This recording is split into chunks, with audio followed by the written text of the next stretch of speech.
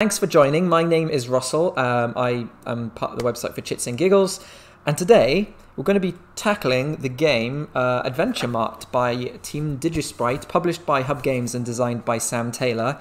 What's very exciting is literally yesterday on Twitter, DigiSprite announced that they had come up with some solo rules for Adventure Mart, which is very exciting because, as you know, I've been making my way through a lot of games, solo games during lockdown, and I had got sent this by Hub Games to review, which I did, and I was thinking I would be ashamed that it didn't come with solo rules, but they did develop them in response to the lockdown. So while it wasn't a part of the original game, the game rules as it were, they've specifically spent time to work on these rules during the lockdown period, just to give people more chance to play it. And I think that's an amazing idea, and I wish more companies were sort of announced kind of their solo versions, like Carcassonne, that was done as well. I'm not sure if that was done directly in response, but it's cool. So yeah, Adventure Games, if anyone's played it before, let me know. Hello, it's Charlie and Francesca. Thank you, Charlie. I knew that from your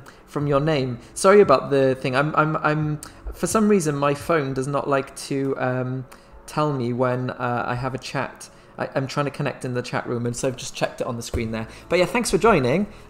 This is weird because Charlie's a friend of mine, and I caught up with him yesterday, which was really nice. And he told me all about Francesca, but I've not actually met Francesca yet. So hello, Francesca. It's going to be weird, weirder for me than it is for you in terms of seeing like what a one-way sort of conversation here. But feel free to join in the chat if you have any questions. Before I begin playing through, I'm obviously going to teach you how to play the rules of the game. I'm also going to teach you the rules for the basic game, and then I'm going to kind of explain some of the differences with the solo rules, as it were. So yeah, I mean, it's no point delaying. We're going to get stuck in. Let me just switch it over to to a thing where I'm not taking up all of the screen. There we go. So there we go. That's the game. So let's teach you how to play. So first of all, Adventure Mart is a game where you play as managers of a shop. The camera on you is a lot more wobbly than usual.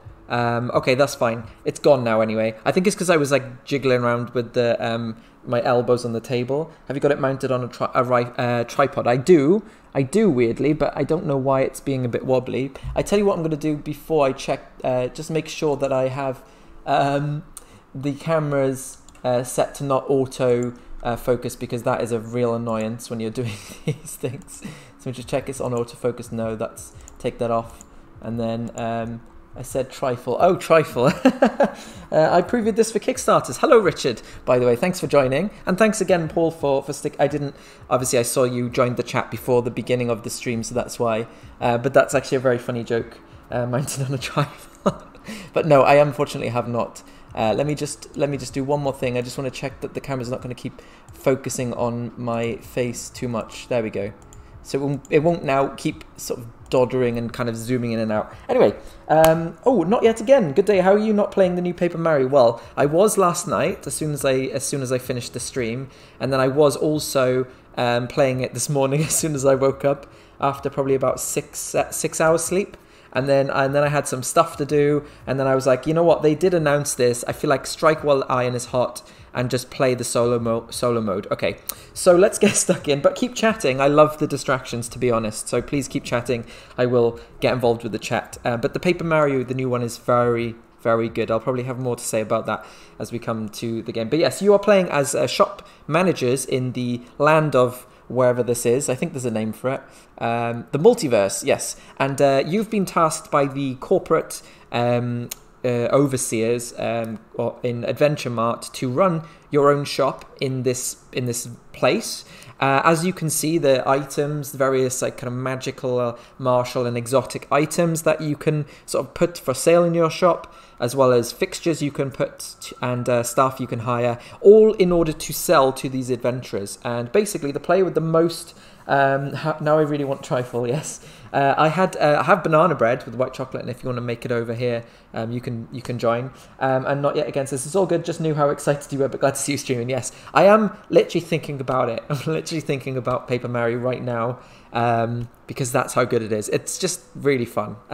It's just one of those games with like a really like good sense of humor, and it's not afraid to make like kind of somewhat questionable jokes in this, considering Mario is like very family friendly. This just makes jokes that is quite like dark sometimes. It's just actually really funny. Yes. Anyway. So, yeah, you're going to try and get the most net worth overall. Net worth is mainly in the form of money, but it's also in the form of the value of stock, the sort of net value of stock, which is the bottom left corner of each of these stock items that you've accumulated. And you'll also get sort of some net worth, aka points, in the form of some adventurers will have abilities that let you score at the end of the game. But overall, the game takes place over 5 days. Each day is going to be players taking turns to do one of the following things. They're going to either buy something from this selection here. So we'll ignore this for now. This is to do with the solo mode. But they've got stock, we've got fixtures, we've got staff. So you're either going to buy one of these items or fixtures or hire one of the staff members for the cost on the bottom left. And that will go immediately into your display, or if you buy stock, it will go immediately into your hand. Okay.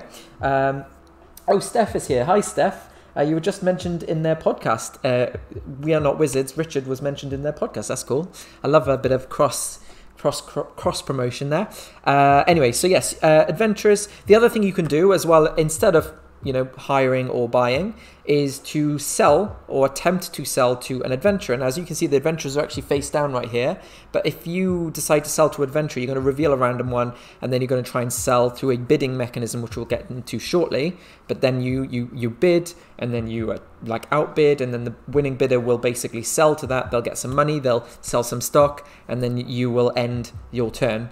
Then the third thing you can do is to use a card, such as a fixture or a hire, or even a card in your hand that has a use ability on it. I'll show you this. If you see that, I don't know if that's going to focus on it because I've set it off, but there's a little blue sort of arrow there which says use, and if you have one of those, you can use that as your action this turn. Paul says, got to go, review to finish, then the rulebook before Virtual ManaCon starts tonight. See you there. See you there, yes. And I will see you there because I will be playing with Paul Grogan, aka Gaming Rules, tonight at 8 p.m. British time, playing the game Macau by Stefan Feld, which I've never played before, and we're going to be playing the online edition on Yukata, so I'm really looking forward to that. And if you are around later, feel free to join and watch us play. Yes, so those are the three options. You do this. The round will end when all of the adventurers have been resolved, finished, and I believe there is... No, I think it's the end of the round when that happens. I will double check that. I don't want to make a mistake in that. But ultimately, the round end is triggered when all of the adventures have been sold. I think it's immediately, though. Final sale. Following the final sale of the day, all players get one final action, ending with the player who triggered the end of the round. So everybody gets one more thing, maybe to grab some stuff, and then they're done. The round end, there's a bit of clear up. There's a bit of catch-up mechanism where the player in last place will draw one of each of these, or they can take 3 gold, or they can take one of those items, and then the cards are discarded. You will discard all but one card in your hand, or maybe all if you want to, and then you'll refill, you'll deal out some new cards, and then that's the beginning of the new round. The round begins, by the way, with a daily bulletin, which can sort of change the rules of the game. And obviously that will kind of be explained, and we have got some daily bulletins in the solo mode as well, so I'll kind of just deal with those when they come up, but they kind of change the sort of the round rules a little bit. So yeah, the main mechanic here is in being able to sort of bid with stuff. So let's just use this as an example. So let's take an adventurer from somewhere in the bottom of let's do the bottom one of the deck. So let's say an adventurer has been revealed, and you're now going to try and sell to this adventurer. First thing you'll do is you'll check the ability to see if there's anything, a react symbol, which basically means you resolve that potentially now. So if that happens, you check that. Then you're going to look at a couple of things. You're going to first look at how much money the adventurer has. That's how much you can get potentially if you sell enough to the adventurer. And then you're going to look at these sort of like symbols on the right hand side. These are the adventurer's demands or desires. So you've got 3 different types of colored symbol that can come up: red, blue or green, and they relate to the different kinds of stock cards. This one has 2 green, which means that the demand for exotic items is doubled. So if you try to sell or try to sort of like tempt over the adventurer to your store with green items, it will be worth double the quality. So that's the main mechanic in this game. So then basically the first player will get the initiative token. The player who chooses to start the sale, they get this, which could be a bonus quality, which is what you're trying to bid with, and then they'll make an offer. So let's talk about an offer. An offer involves using any cards from your hand, which you'll have a hand of 5 at the beginning. You can increase your sort of the amount of cards in your hand through other abilities on the cards, but you will then make an offer using cards in your hand. So let's just use my starting hand anyway. I think it's 5. Yeah, I'm pretty sure it's 5, right? I'm going to make an offer from my hand. So you can see here I've got 1 green and 1 red item, the others are blue. So the only things I can actually use to offer to that adventurer are these green and red cards. These stars in the top middles of the cards is how much quality it's worth. So if I was to make an offer, I know you can bid with as many cards as you want. So let's say I bid with these. I've got my initiative, which is worth 1, and I've got 1 of each star on this. But because the demand for exotic items is double, this is actually worth 2 stars, not 1. So my opening bid would be 1, 2, 3, 4. So that would be my opening bid. The other players now, in sort of turn order, would then get a chance to outbid. You cannot equally bid or underbid, you have to outbid. However, sometimes you can use an ability on your card to manipulate the items offered by other players.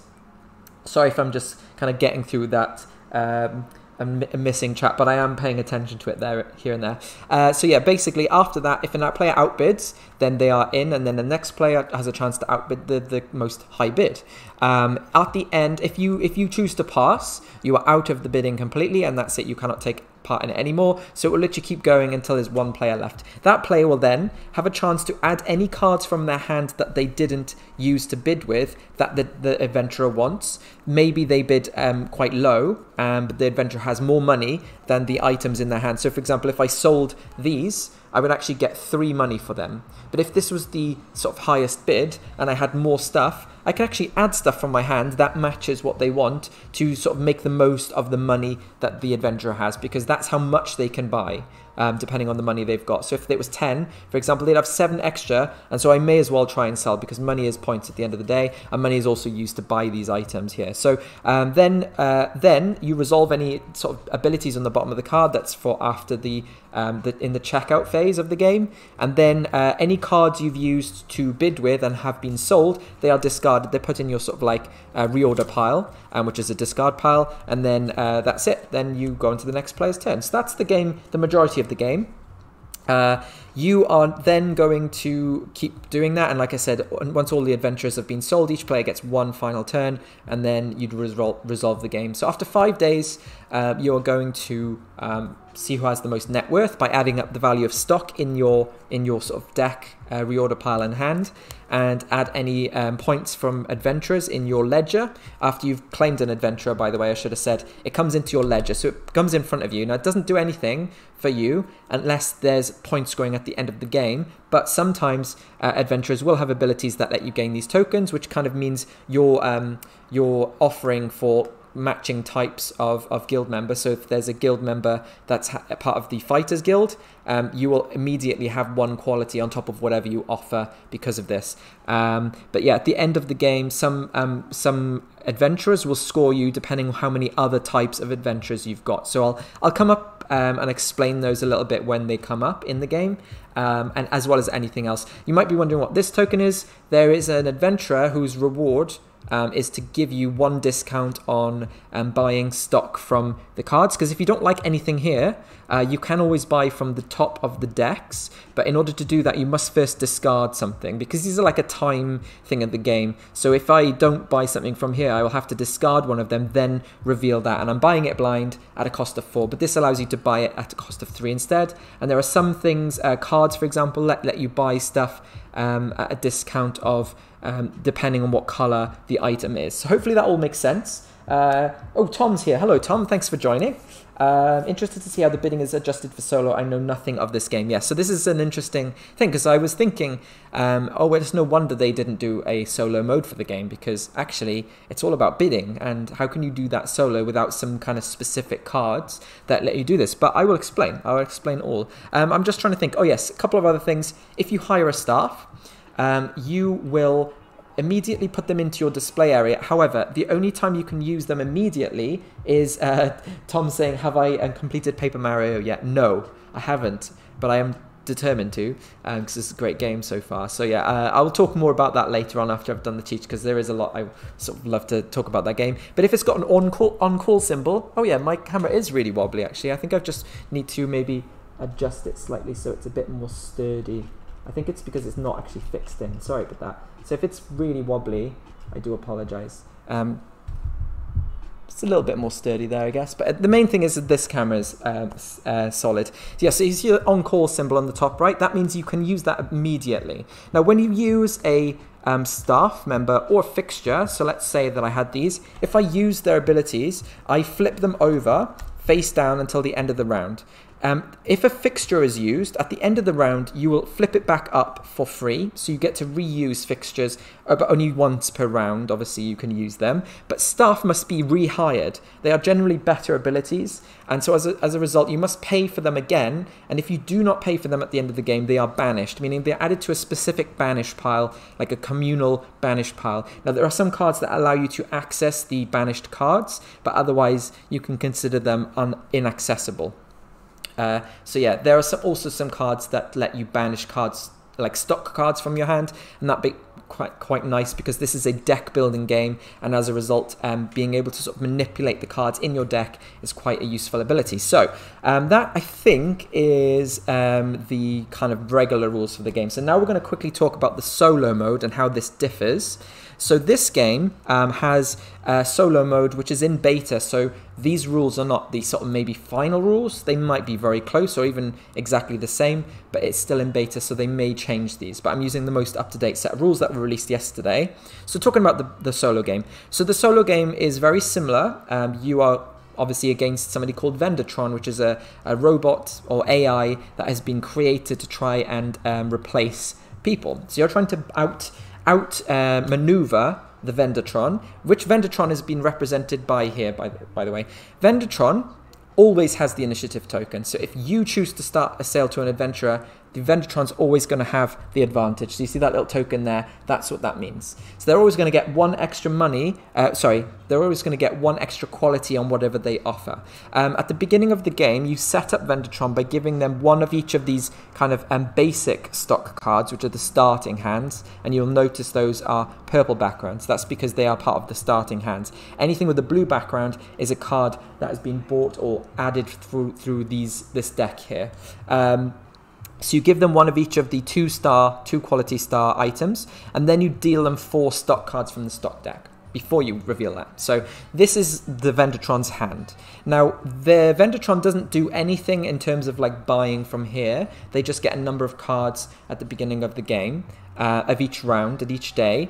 But when it comes to starting a sale to an adventurer, Vendortron will always make the first bid. Now, when they bid, they're going to look at the number of symbols on the adventurer. So using the bottom cards as an example again, we're going to see that this one has 1 red and 2 green symbols. So they're going to offer 3 items. You can only offer an item if you have a matching symbol. So they're going to try and sell the best red item and 2 of their best green items. So looking at the hand here, they've actually got a pretty good number of cards for this. They're usually going to avoid using a basic stock card because it's not going to be their best item, but they will use that one to bid if it's their best offering.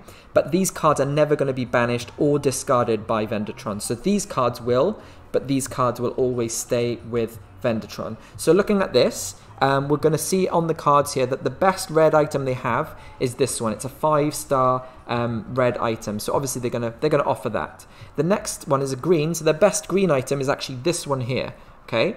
Then because it's 4 and there's no other green, the other green item is here. Now they're going to make another offer here of another green item, and they have no more green items in their display. So they're actually going to offer this card here. Okay. So their total now is actually going to be calculated as normal. So it'll be 1, 2, 3, 4, 5, 6, and then you're going to be double these cards because they have a double green symbol here. So it's actually going to be 7, 8, 9, 10, 14, 18. So their opening bid is 18. That's quite big, by the way. And then I have a chance to outbid them. Sometimes I can affect the cards that the Vendortron offers because I might have cards that sort of like say, oh, you have to get rid of things. So my ability to affect Vendertron, I still have some, but obviously there is some cards which might not be as effective, and because Vendertron never has gold, when they sell, if they win, they're going to banish basically any blue cards that they use. They're going out into the abyss pile, and they're going to keep any purple cards. They're going to take that adventure, going to add it to their ledger, and then that's it. So they don't gain any benefits if it increases gold, etc.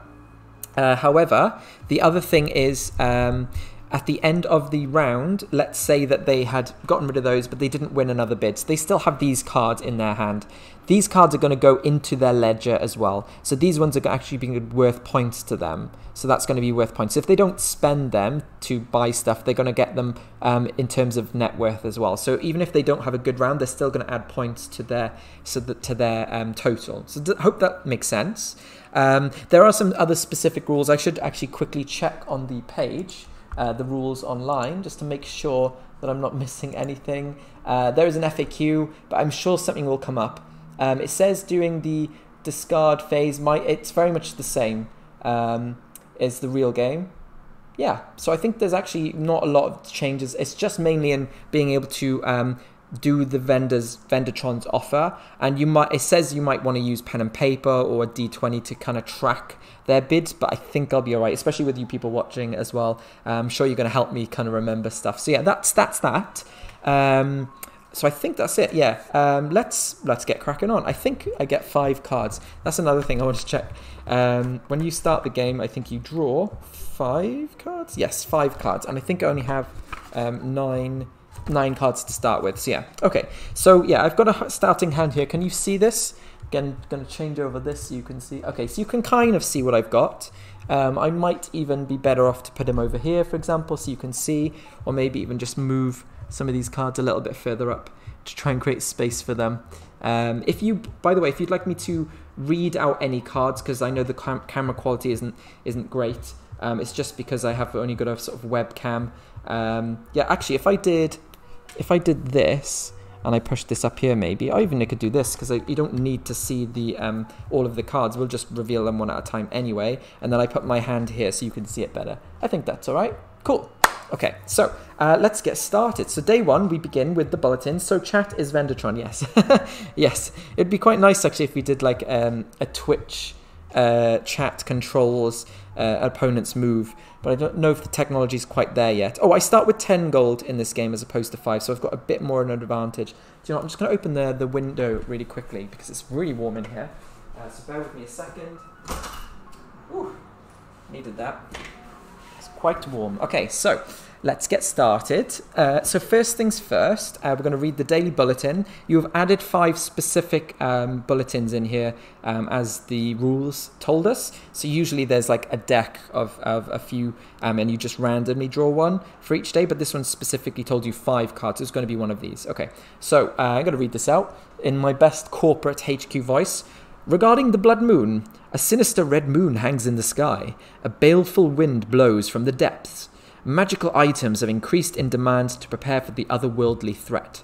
So basically the rules change is this day each adventurer desires a magic stock in addition to the stock types on their card, which is actually very good for me because I have a lot of blue cards in my hand and as you can see they don't. So that's good. So basically every card, adventurer card, will have an extra blue symbol. Now you might have, maybe your brain went there straight away, but you might be thinking, okay, so what if a card had 2 blue symbols on it already? Does that mean that it's a 3 blue symbol card? And I'm saying yes, it is.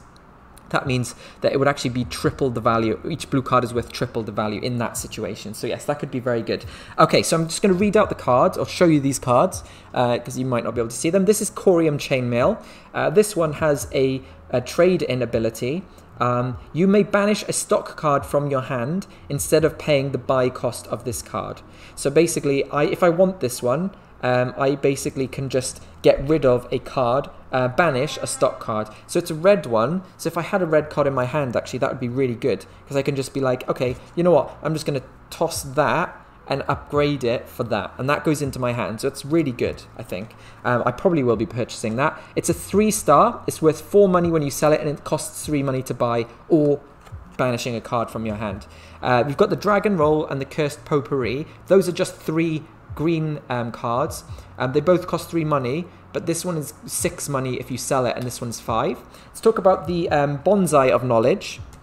The Bonsai of Knowledge, it says, it's an ongoing ability. Once per turn, you may look at the top of the stock deck, fixture deck, or staff deck. So you can see what it is, because remember, instead of buying something from here, you can pay 4 money to just buy the top card of the deck without seeing it, but that one lets you see what it is. So that one could be quite nice. I've got the Transmutation Station. This says when you use it as a separate ability, the door just shut on itself.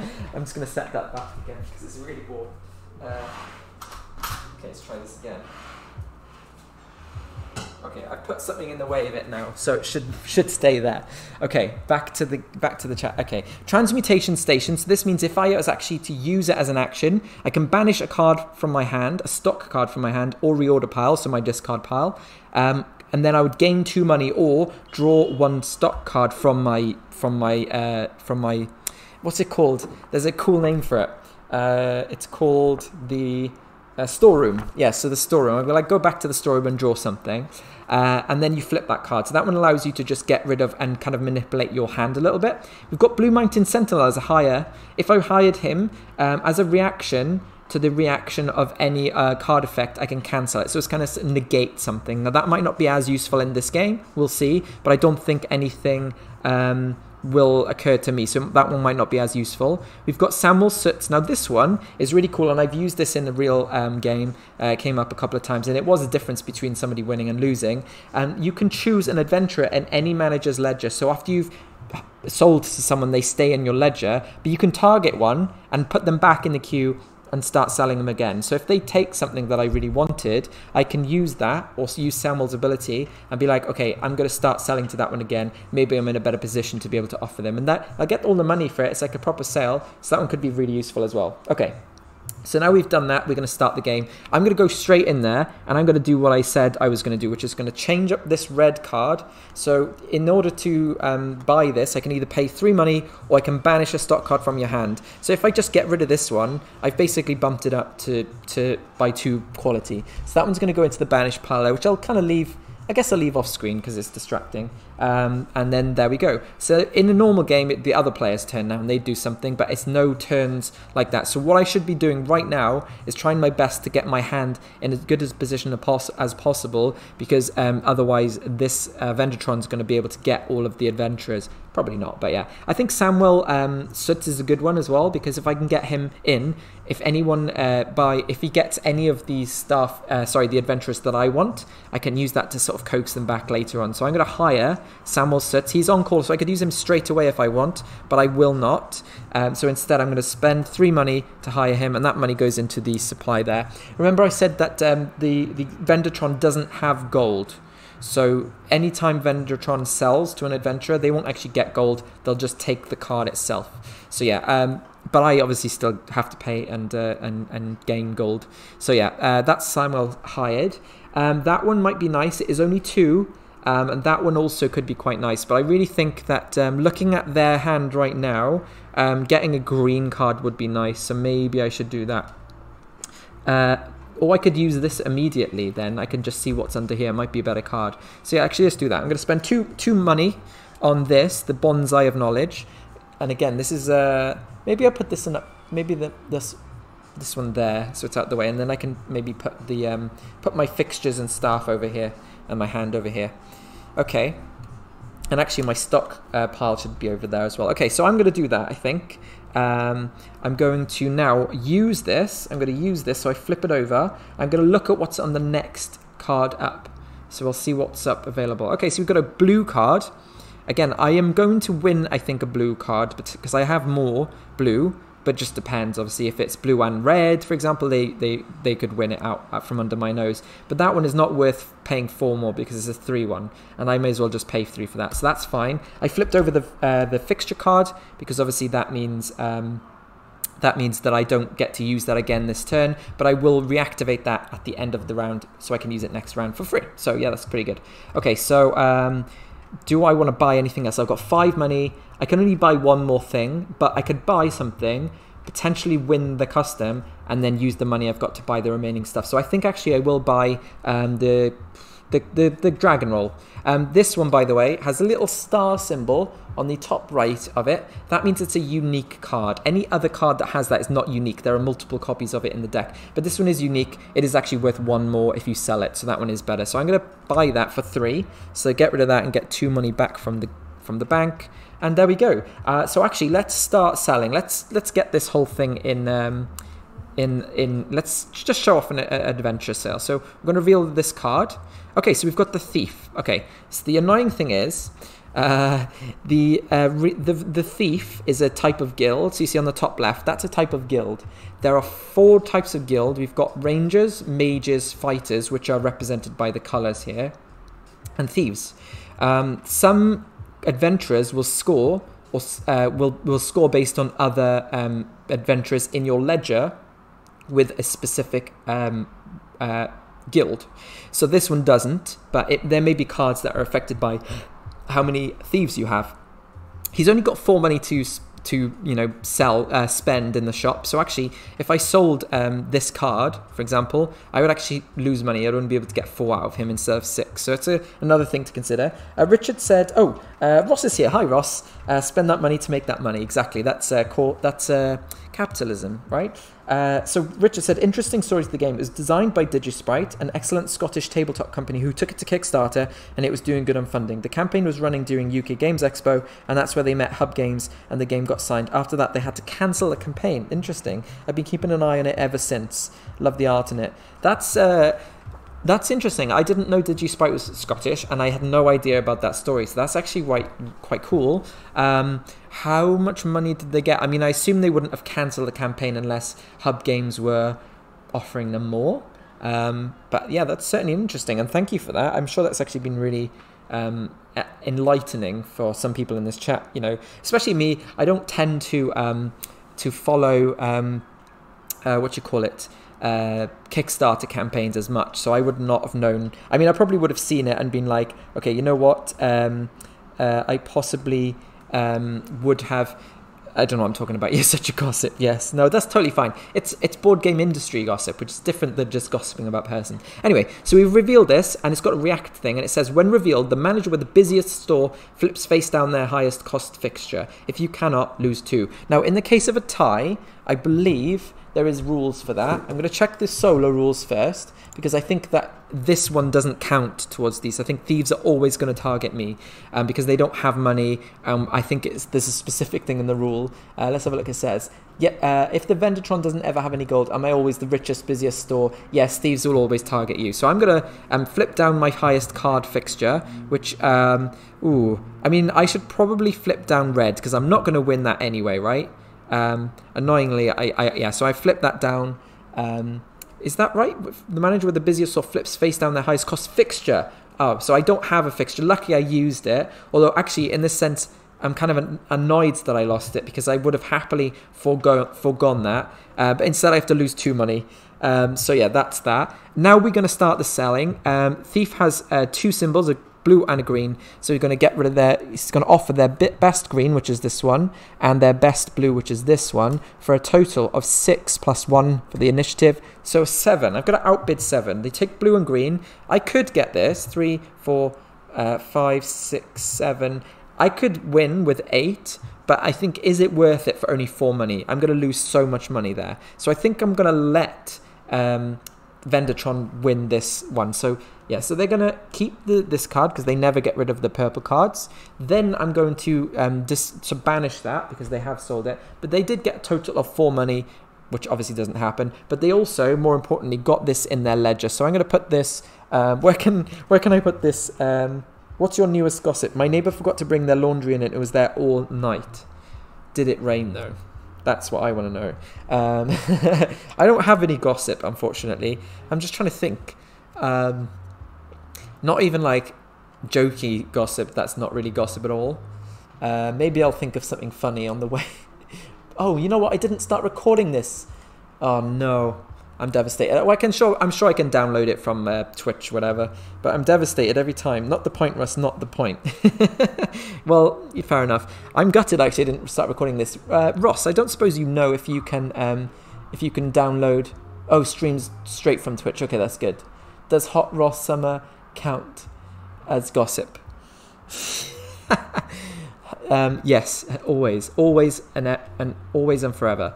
Okay, so now I don't have any money, so I can't buy anything, so I may as well just go straight into this. However, because the Vendertron, I say he, but it's going to be they, because they used their card to bid for that, they've got no more green cards, so I have a good potential opportunity here to win this one as long as it's one screen. Oh! 1 second, we forgot something. I don't think it would have mattered, but remember that the thief had a blue thing as well. So actually, what they would have done is they would have also used their blue thing to offer as well. And again, that would have meant I was definitely not going to outbid. Oh wait, hang on. They used their blue and this, so it would have been 4 and 4, 8, 9. So they would have, it would have been 9 in total, but they would have been able to offer another blue thing, but they couldn't. So in that case, they would have just still bid that, but so I don't think much changed there. Why is the red one there? Did I miss? Oh, that one's banished because, okay, fine. Okay, so I think it's fine. In Video Producer, click the 3 little dots and you can download or export directly to YouTube. Thank you very much, because that saved my life, because I do have a recordability on here, because obviously there's an issue potentially with sometimes you can have issues with quality of video, whereas if you record it directly to your computer, I think it's slightly better, but it's fine. I think this one's going to go well. Thank you for that. I'm feeling very pleased. I just have to remember to download it afterwards. Okay, carrying on with the game. So I think that doesn't affect things hugely, but I got to remember about this daily bulletin. So let's just do the next adventure card, because I can't do anything else. And funnily enough, I can use Samuel if I wanted to bring the swindler back into the game. So yeah, let's just shift this over, and we'll put the adventurer, the ledger down there on the right hand side.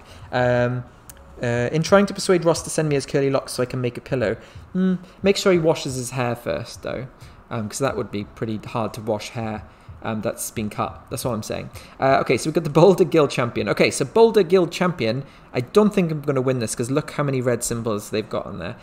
It says, after checkout, give all other managers 2 money from the supply. So even if I lose this, I'm still going to get some money, which is not enough to do anything here, but hey, you know what, it's something. So he's a fighter, and remembering the rules, we've got 2 red and 2 blue because of the daily bulletin. So this is Vendertron, they're going to offer 2 red and 2 blue items. Okay, so they have this one, obviously, is going to go first. This one, obviously, going to go as well. And they're going to use a blue item as well, but they haven't got the extra blue item, so they're actually going to offer, and let's calculate this out, shall we?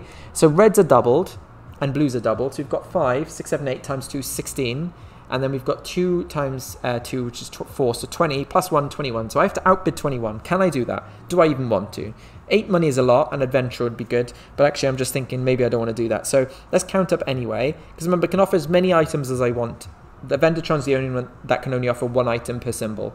So I've got 3, 6, 7, 8, 9, 10, 11, 12, 13, 14. Yeah, so I'm out of this anyway. I'm completely screwed.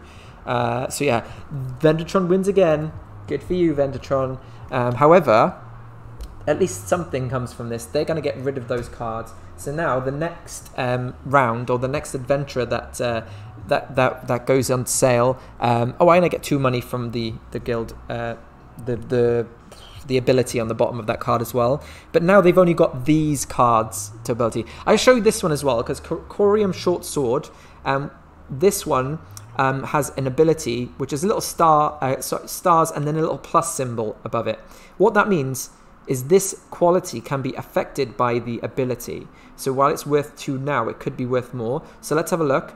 It says ongoing epic quality. Whilst being sold, this stock has +1 for each other stock you're selling. So if they were selling like 3 other cards, this would actually be worth 5 stars in quality, because those 3 stars will be added to this. So that's pretty good. Yeah, so it's not great, because it does mean that if they have another lots of symbols on this one, then I'm screwed. By the way, I should also say that if you don't use your staff members, so if I don't use Samuel, I'm not going to have to banish him. Only after he's banished do I have to then, at the end of the round, hire him back. So yeah. Okay, so I mean, again, got 2 money, can't do anything useful, so let's just reveal the new adventurer. We've got a Zethar, the Abyss Walker, and I think I've got this one. They've only got 4 money, right? After checkout, they say, gain a fixture, staff, or stock of your choice from the Abyss. Well, well, well. Look what we have here. We've got a 5-star quality item, and we have a 4-star quality item, but obviously I'm going to go for the red one. So we need to win this one. So again, Vendertron starts, and they're going to offer 1 for the thingy card. We've got a red symbol, and we've got 2 blue symbols, but luckily they only have 1 blue card. So this is going to be worth 2 plus 1 for this card, so that's 3. Plus 1 for that, so 4, and then double the blue. So it's actually going to be 8 total. So 8 money. So we need to just beat 8, and if we do, we've won. And that also, because this one's only got 4 money, I actually don't want to spend loads of it, and in fact it might be more beneficial for me to keep a card that's a really high value, if possible. Well, actually, that one's going to be fine. Okay, so I'm going to choose to offer this one, obviously, so that's going to be 3. Then I'm going to add it so I beat 8. 3, 4, 5, 6, 7, 8, yeah, so 3. And these are doubled because of the daily bulletin. So 4, 5, 6, 7, 8, 9. So there we go. That's what I'm offering. And because it's the highest bid and Vendertron can't outbid, I'm going to win this. I discard these. So these are going to go on my discard pile or my reorder pile. And I win this. Now, the total of this money that I'm selling is actually 8. But because I was so desperate for custom and I offered him a really good deal and he's only got 4 money to spend, I just get 4 money. But still, that's something. So I'll take a 5 and put a 1 back. And then that's that. Now, everybody gets 1 more turn, I believe, in the normal game. But in the solo game, let's check. Trading hours. Yeah, it says... at the end of the day, so it doesn't say specifically about this, so I'm assuming it's the same deal. I can get 1 more go, okay? So I'm going to do 1 more go. Oh, this one comes to me. After checkout, gain a fixture, staff, or stock of your choice from the Abyss. I'll take this, thank you very much.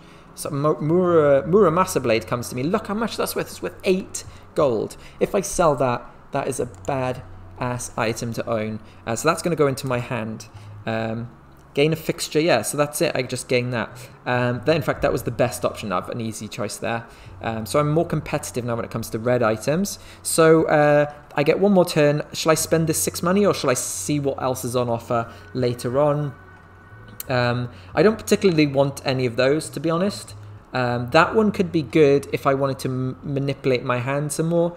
There's also, by the way, a limit. I didn't say this, but there's a limit to the number of these cards you can have, and that's 4 total mix and match. So I can have 4 green, 3 green, 1 yellow, 2 green, 2 yellow, etc. If I gain the 5th, I have to discard one of my other ones, and generally that'd be good to do it if you want to get rid of a face down something, because you've used it and you can still potentially use the new one that you've got that turn. So let us carry on. So I've taken my last turn, and you know what, I don't really want anything. I think it's good to have stock, right? But at the end of the day, I don't think I want to use this. I don't want to do anything. So I think I'm just going to call it. So the end of the day occurs, and there are some rules for this. I'm just going to make sure I'm doing this right in the thing. You may choose to keep a single card in your hand, then discard the rest to your reorder pile. Well, I'm definitely keeping the Muramasa Blade. So that keeps... this one, by the way, should have got discarded or banished, sorry. Meaning that they don't get any stock items, but they... Oh, no. They didn't lose that, so they do get to keep that, sorry. So there we go, that goes there.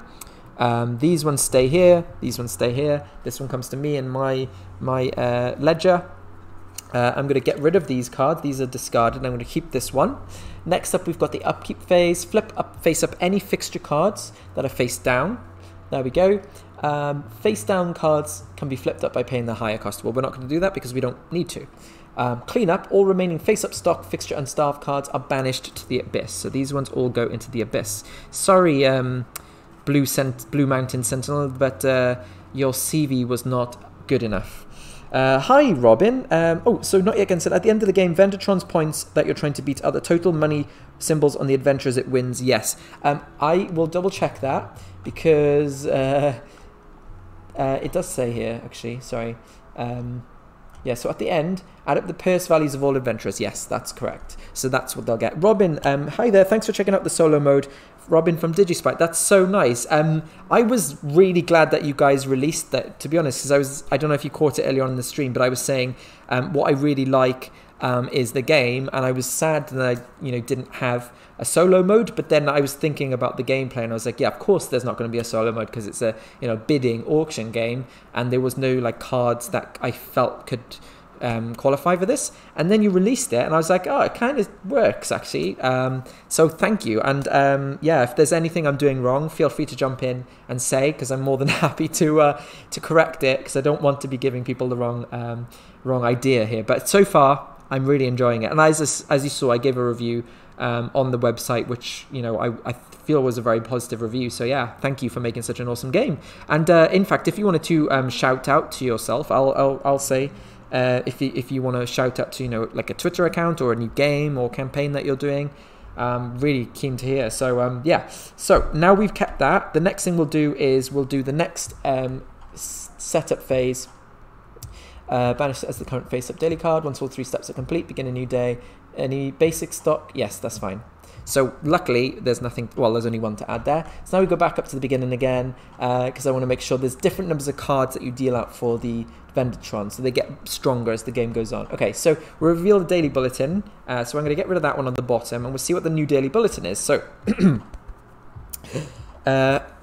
Ari, regarding the call to arms. The guilds are nearing the final floors of the dungeon. Adventurers will be purchasing additional weapons and armor to prepare for the final descent. This day, each adventurer desires martial stock in addition to the stock types on their card. So it's exactly the same as last time, just a different colored symbol. So everything's going to have an extra red symbol. So what I really don't want to see is lots of red stock cards in the Vendertron's thing. But I have a trick up my sleeve, or rather a Muramasa blade up my sleeve, so that's quite good. I don't know if I was supposed to draw my cards at the end of the turn. I think I was, yeah. So I have to draw up to the remaining 4 cards. Hey, at least there's some 2 stock cards in here. That's something. So this is my hand. There's no special abilities. These are just basic cards, and my other card is just a regular one. Robin says, that's great to hear, and your review was brilliant. Really appreciate you putting it together. If anyone does want to follow us, we're Team DigiSprite on Twitter. So there you go. You can actually see that in the chat anyway. So yeah, feel free to follow them on Twitter, and you can find out all about their upcoming games. But again, thank you for checking this out, and yeah, I'm really enjoying it so far. So hopefully people are watching and enjoying it as well. Cool. Okay, so let's get cracking on with the next round. We're going to reveal 5 cards for this Vendertron. So let's see what they're playing with this time. Okay, so basically I'm not getting any blue this time, which is actually quite nice. That would have been better for them last turn, or worse for me, I should say. But so far, that's not terrible. So here's what I'm going to do. Hopefully you can see all of those cards. So there we go. So this is, they've got a Dagger of Mammon, Magmite Bullock. The Dagger of Mammon, basically, if you have that in your hand, you can use that card, discarding it, to gain 3 money, and then it says discard the card, but you just gain 3 money. So if you don't think you're going to win a bid, you can actually use a turn to just, I'll just turn it into money. And as you can see, it's got money in the blade, which is actually quite a nice little feature there. So there we go. We've got the Onigiri. I think I got that right, which is just a straight up just regular card. Got Mana Bean Coffee. Now if you use this during the selling phase, so when you're sort of bidding, it says each manager discards the highest quality stock they are selling. So basically, if I have this in my hand, I can use this when I'm selling and go, right, everybody, including the player who plays it, discards the highest quality stock card, which is actually quite brutal, especially if you are the last player to act in a bidding phase, because then basically they have to get rid of it. So it's quite nice. And you can then see what you're up against. So it's a kind of a mean card, but yeah. And then we've got another copy of that, and that's it. So now we're going to reveal 3 cards from the stock. So we've got Forged Steamed Buns, which is a green card of 3 quality. We've got the Corium Shortsword, which I think we already looked at earlier on in the game. So basically just adds quality for more stock you sell. And then we've got the Hungry Soul Blade. So this one, I think I used this one before. It's quite mean. Let me explain. So this one is the Soul Sacrifice, and you use this as a separate action. It says banish a staff card in your store. So literally get rid of them. You can see where this is going. They are no longer with us. But you look at the top 3 cards of the stock deck, which is this here. You get to add 1 to your hand and banish the rest. So basically what you're doing is you're turning a person's life into like an item. So it's quite mean, but that's the game. Okay, so you've got the fixture, we've got the Auto Forge, which actually I don't think I've seen this one in the game before. Pay 1 less when buying martial stock. So if I want to buy red cards, I can pay 1 less for them, which is quite neat. And we've got the Public Scrying Pool, which you use this as an action. It says look at the top 3 cards of your storeroom, which is your deck. You may add 1 to your hand or banish 1 to the abyss. So you can either get rid of a bad card out of your deck, or you can add a good card to your hand, and then you return the rest to the top of your storeroom. So they're still going to be there next time, which is quite nice. Then we've got the Miska Store Cleric. She's a unique character. Look how cute. Look how cute she is. I assume it's a she, but it could be a they or a he. React at the start of your turn. You may flip face up a staff or fixture card in your store. So that one's quite nice. That one means you can reuse stuff, but obviously it takes up one of the 4 slots. So that's quite a nice card. And then we've got Stock Rat. You can use them to draw 2 cards from your storeroom and flip them. So that's a nice way to draw them. Yes, the artwork is amazing. If you want me to like close up on any of them, just kind of tell me where it is and I will go up, because look, the Stock Rat is just so cute. I just like the cap. Please tell me, Robin, that you sell those caps, because I could generally see myself wearing one of those. I just like the idea of just wearing it. Only board gamers will know it. It's like this. So only 90s kids will understand this. And it's like only players of Adventure Mart will get this reference. Anyway, and then we draw 3 adventurers into the queue. So let's just do this, and we'll just reveal them one at a time. That's a great merch idea. Well, I mean, as long as I can get commission now. I'm kidding. Okay, so let's have a look what we've got. 6 money. I don't want to wait too long before starting a sale. The only thing is that my hand is not so good. They were only going to get blue, but I'm a real advantage with red cards here. So what I could do actually is I could use Samuel Soots to just start a sale to this one, because I know I'm going to win it. Because look at that, it's basically going to have 3 red and 1 blue. You know what? That seems like a pretty neat idea. And then I'll have loads of money to spend and add to my hand. So let's try. So I'm going to use Samuel Soots. So choose an adventurer in any manager's ledger, add it to the ledger queue, and begin selling to them. Done. Hopefully this will not backfire on me. But yeah, the Boulder Guild Champion, he went adventuring, and it turns out that he basically broke all of the stuff that he bought, because Vendertron sells really shoddy merchandise. I didn't say that.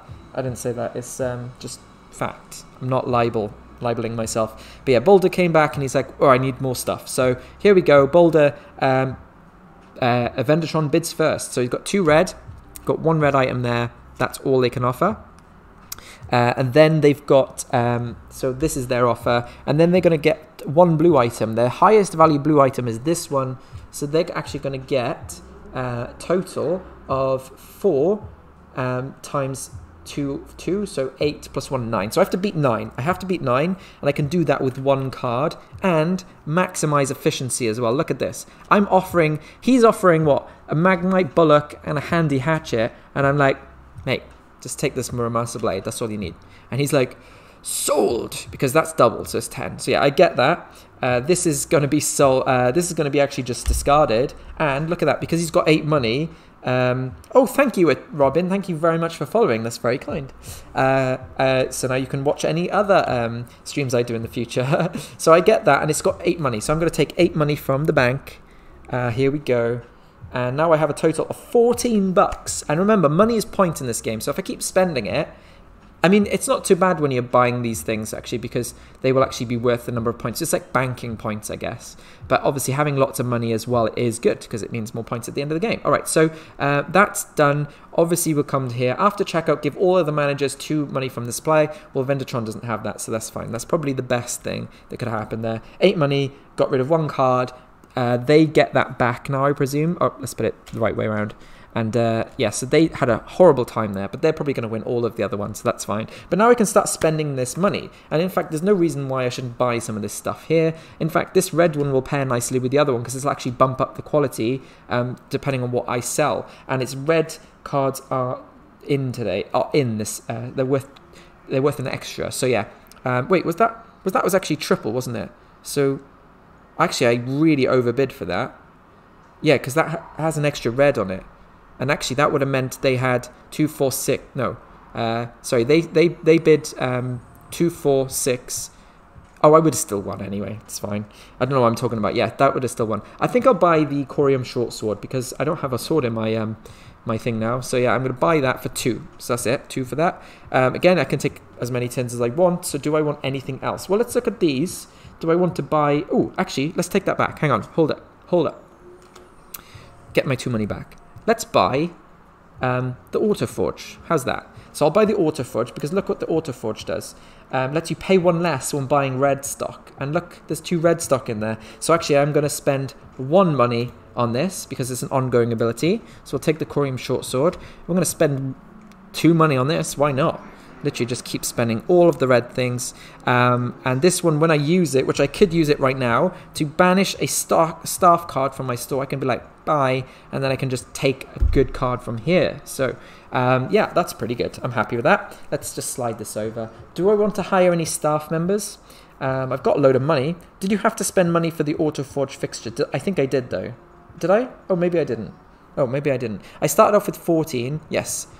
No, you're right. So yeah, thank you for that. Thanks for keeping me straight on the straight and narrow. Thank you for that. I should have spent money, but I've already made that money back. So I spent 2 on it, and it saved me 2 money. So it's paid for itself already. Thank you, not yet again. What would they do without you? I'd probably just win by cheating all of the games.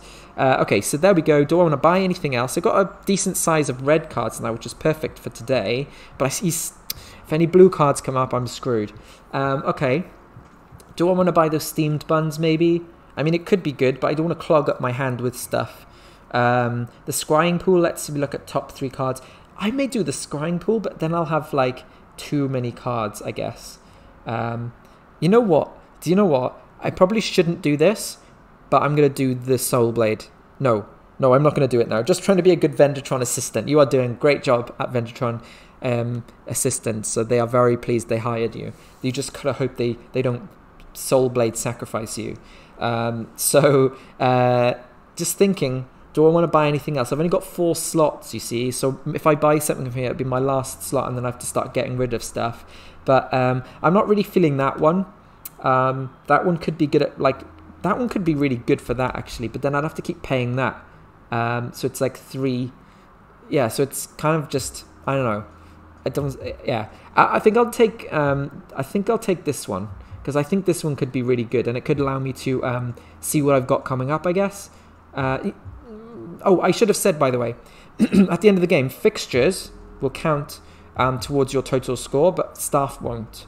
So you will, if you get staff, they only use their abilities, and then with nothing at the end of the game. So just bear that in mind if you are playing this yourself. Okay, maybe I'll just take the forged steamed buns. Let's just do it.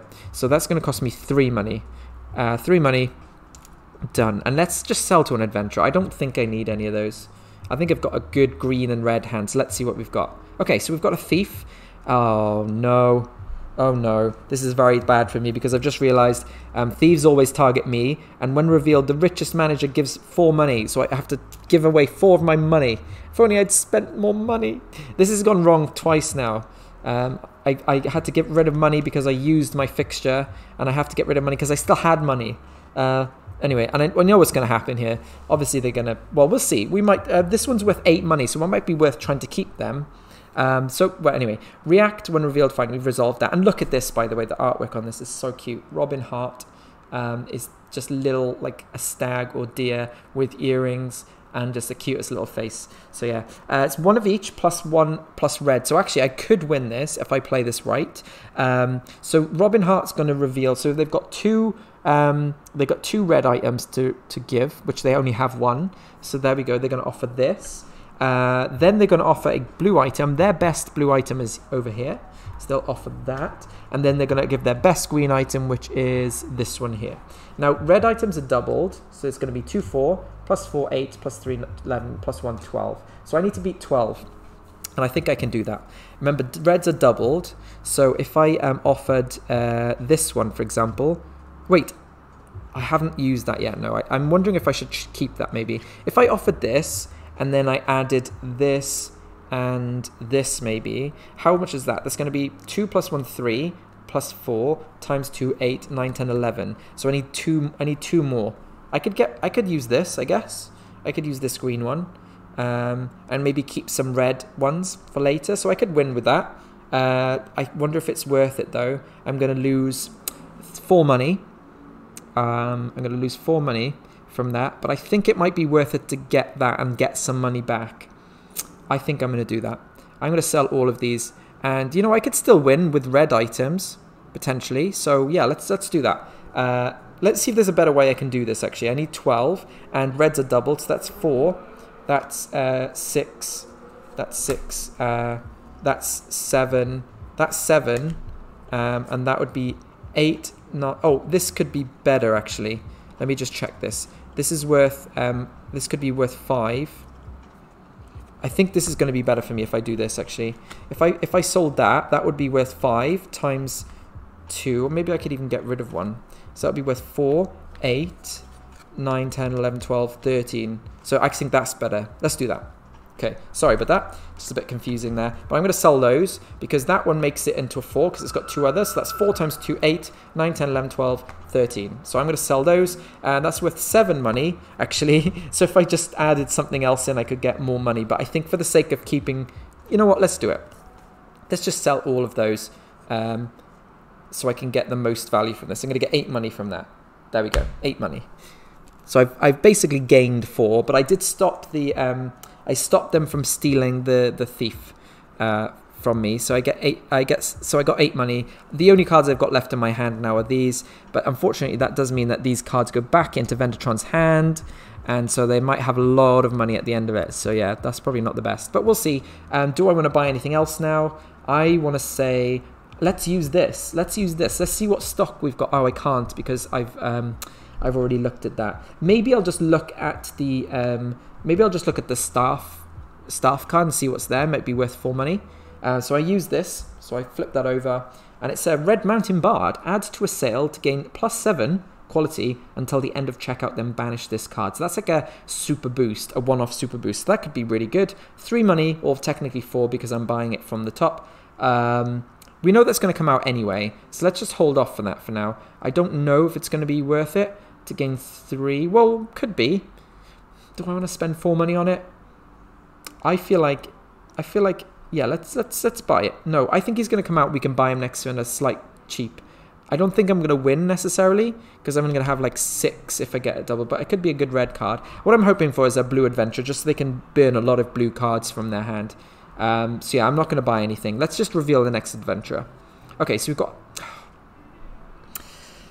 Oh dear, losing more money. The thieves are all coming up at the beginning. I swear I shuffled these cards. But the highwayman, when revealed, the manager with the busiest store, which is always going to be me, flips down their highest cost staff card, which I don't, and if they can't, they lose 2 money. So basically, this round, I've gained 2 money. Or actually I've lost because I spent that. But yeah, generally that's quite frustrating. However, they've got 2 red. They've got 2 red ability. 2 red demand. So here, Vendertron's going to offer this. They're going to offer 1 blue card, their best one, which is this one. And then they're going to have this. So this is worth double because of the daily bulletin. So that's 4, 8, 9. Can I beat 9? I can do 3, 6, 7, 8. Oh, he doesn't want that card. So actually the best I can do is this. So yeah, I'm not going to win this one. That one goes back. This one goes into the abyss. And this one goes back here. And that adventurer card goes to them. There we go. Okay, so do I want to go and try and get another one? Maybe. Do I want to buy something else? I seem to be losing money at a horrible rate. Well, three thieves have come out of 5 adventurers so far, so that's really that really sucks. But do I want to just go straight in with another adventurer? Is there anything here that might be nice? That one would be good, but it's going to cost me 3 money just to get 2 extra cards that I don't think I'm going to win anyway. Or I could get that one, which might be nice, and it's worth money at the end of the game, and it would allow me potentially to get rid of bad cards from my hand. You know what? Let's buy this. I'm buying the public scrying pool. Let me just check if you can see that on the camera. You can. In fact, my camera has sort of like slid around a little bit, so let me just try and fix that for you guys. There we go. You can see it a little bit better now. Hopefully, anyway. So yeah, I'm going to use this right now, because why not? So look at the top 3 cards of your storeroom. So I need to create a storeroom first. How are you guys doing, by the way? Are you guys alright? If you have any questions, just checking Twitter while I'm shuffling, just to see if anyone's... Oh, okay, cool.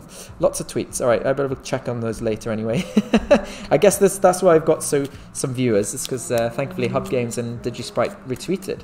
Lovely, thank you very much. You guys are actually really good in terms of sharing content by creators like myself. I've always kind of admired that you actually do that.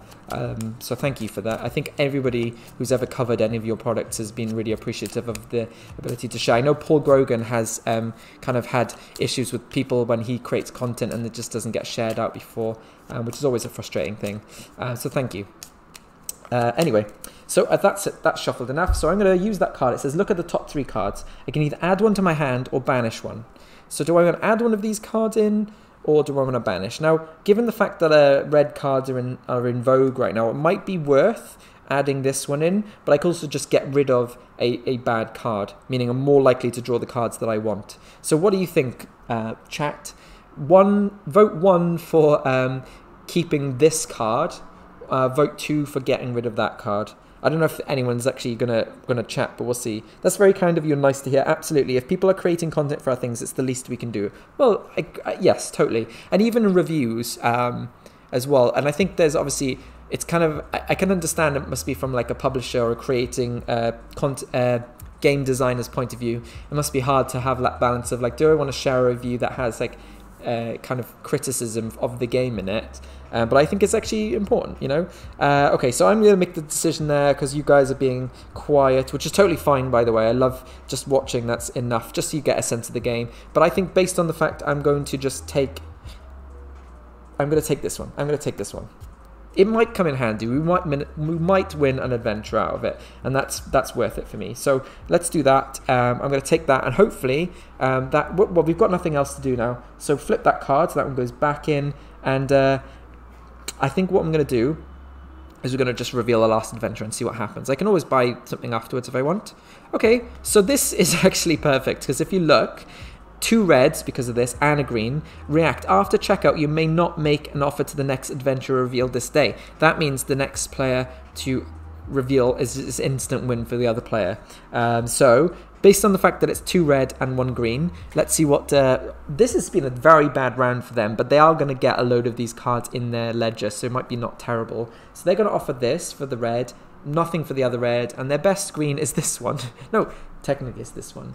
They're going to get double for the red, so that's 4, plus 3, 7, plus 1, 8. So I need to beat 8. I think I can do this. I can easily do it. I've got double. I can do it with these 2. I could use this now, actually. Do I want to spend money to hire back Samwell Soot? I think I might keep them, because if they get a really good card, I can hire them back. So actually, I think I'm going to bid with... Wait, so they got 8, right? So I need to beat 8. So 3, 4, 5... oh, yeah, let's just do this. 6, 7, 8, 9. And in fact, let's keep this one in our hand. No, actually, let's keep the green one in our hand. So let's basically sell... oh, actually, I can sell with just these 2, I think. 3, 6, 7, 8. Yes, 3, 6, 9, 12. Let's just do both of those, and I'll keep the green one in my hand. So there we go. I sell that. I outbid, so yeah, you get to keep those cards.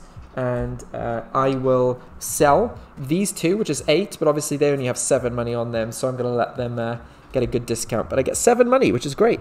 So 7 money. Here we go. That puts me at 15, and I will now keep this card in my hand because we've reached the end. I'll keep this in my ledger, and I can't make an offer on the next adventure revealed this day. Oh no, there's no more adventurers. How unfortunate. How very fortunate for me. That round was very good for me, considering, look, I was definitely going to lose any cards with blue symbols in it, you'd think, but actually I survived. Thankfully, I had the good red cards, and red was the sort of thing of the day. So that's the end of the round. We will now wrap up by me keeping one of these cards, well obviously that one, and then drawing back up to 5 from our stock room. So we're going to do 1, 2, 3, 4, 5. There we go. So actually, I've got the Muramasa blade back in stock, which is great. These flip over, and yes, I will be hiring Samuel back because he was very good in that last round. So Samuel comes back on payroll, and now this is my setup going into day 3. So what we'll do first, we'll get all of these cards. I think will go into their ledger over here. So they're actually going to add 12 points to their total, which is pretty good, not going to lie. Actually, do you know what? Let's do a separate pile for them on their items and separate cards for there. So actually, they're doing all right, but we'll see. I don't know if I'm going to win. We shall see. Yes, so then we reveal the next daily bulletin. Daily bulletin. Regarding the Guild Initiation Day, Guild members are taking a break from the dungeon's depths to celebrate a new batch of members entering the fold. Expect increased foot traffic in town. We deal 1 additional adventurer into the adventurer queue this day. So this means I'll reveal 4 from here. 1, 2, 3, and 4. So we've got 4 adventurers. Okay, fine. These are discarded, by the way, or banished, I should say.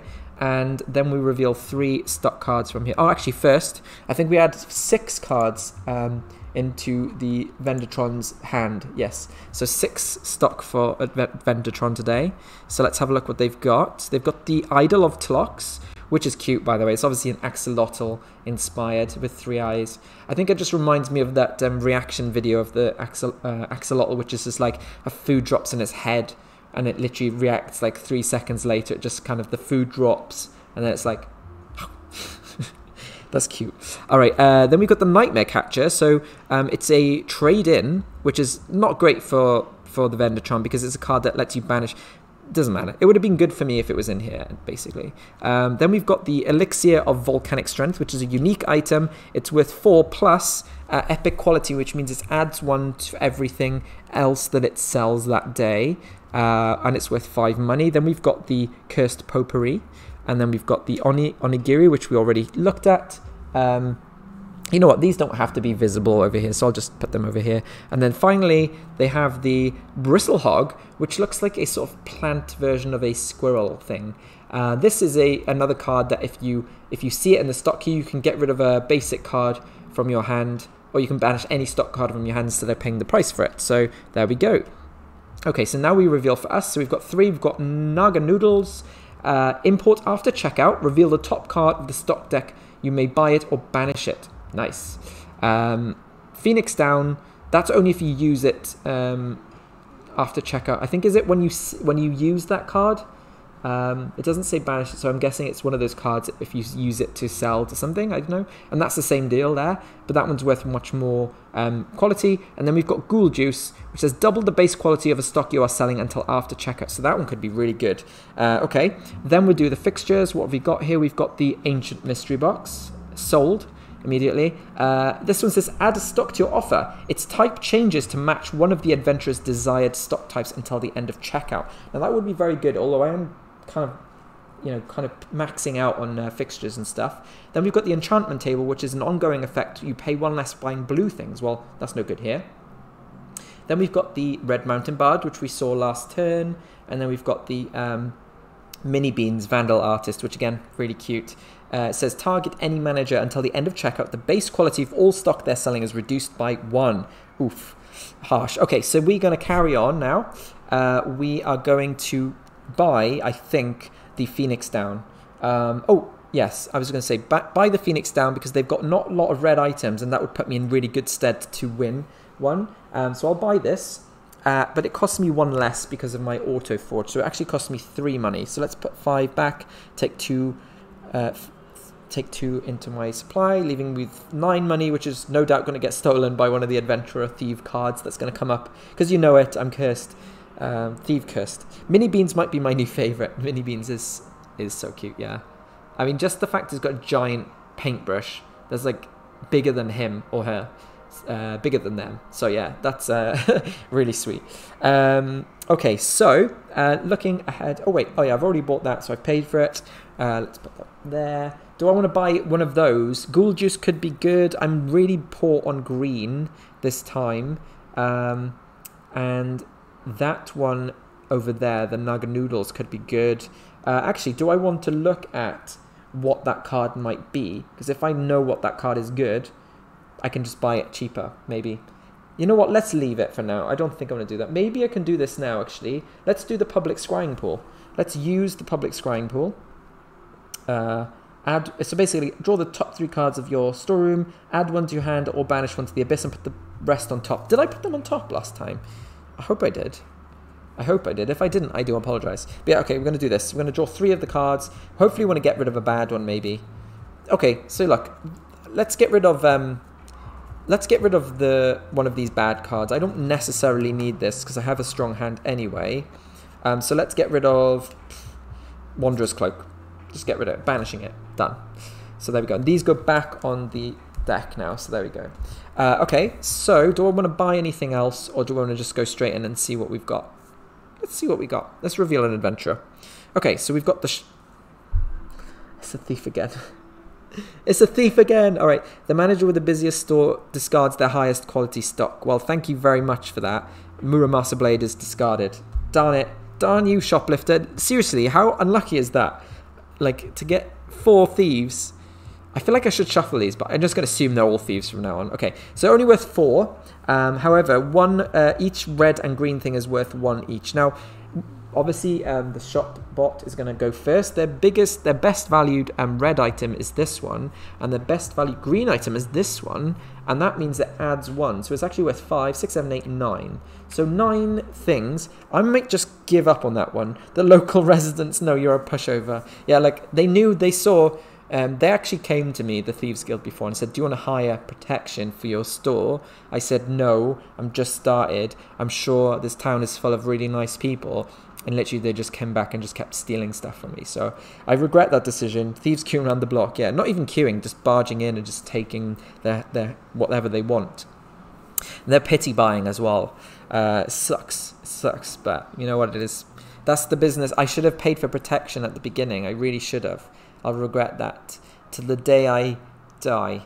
Okay, so anyway, I'm going to not bid on this one. There's no point, because I'm going to have to get rid of a lot of money just to get full money. And I'd rather them get rid of those stock for nothing. So yeah, these are discarded.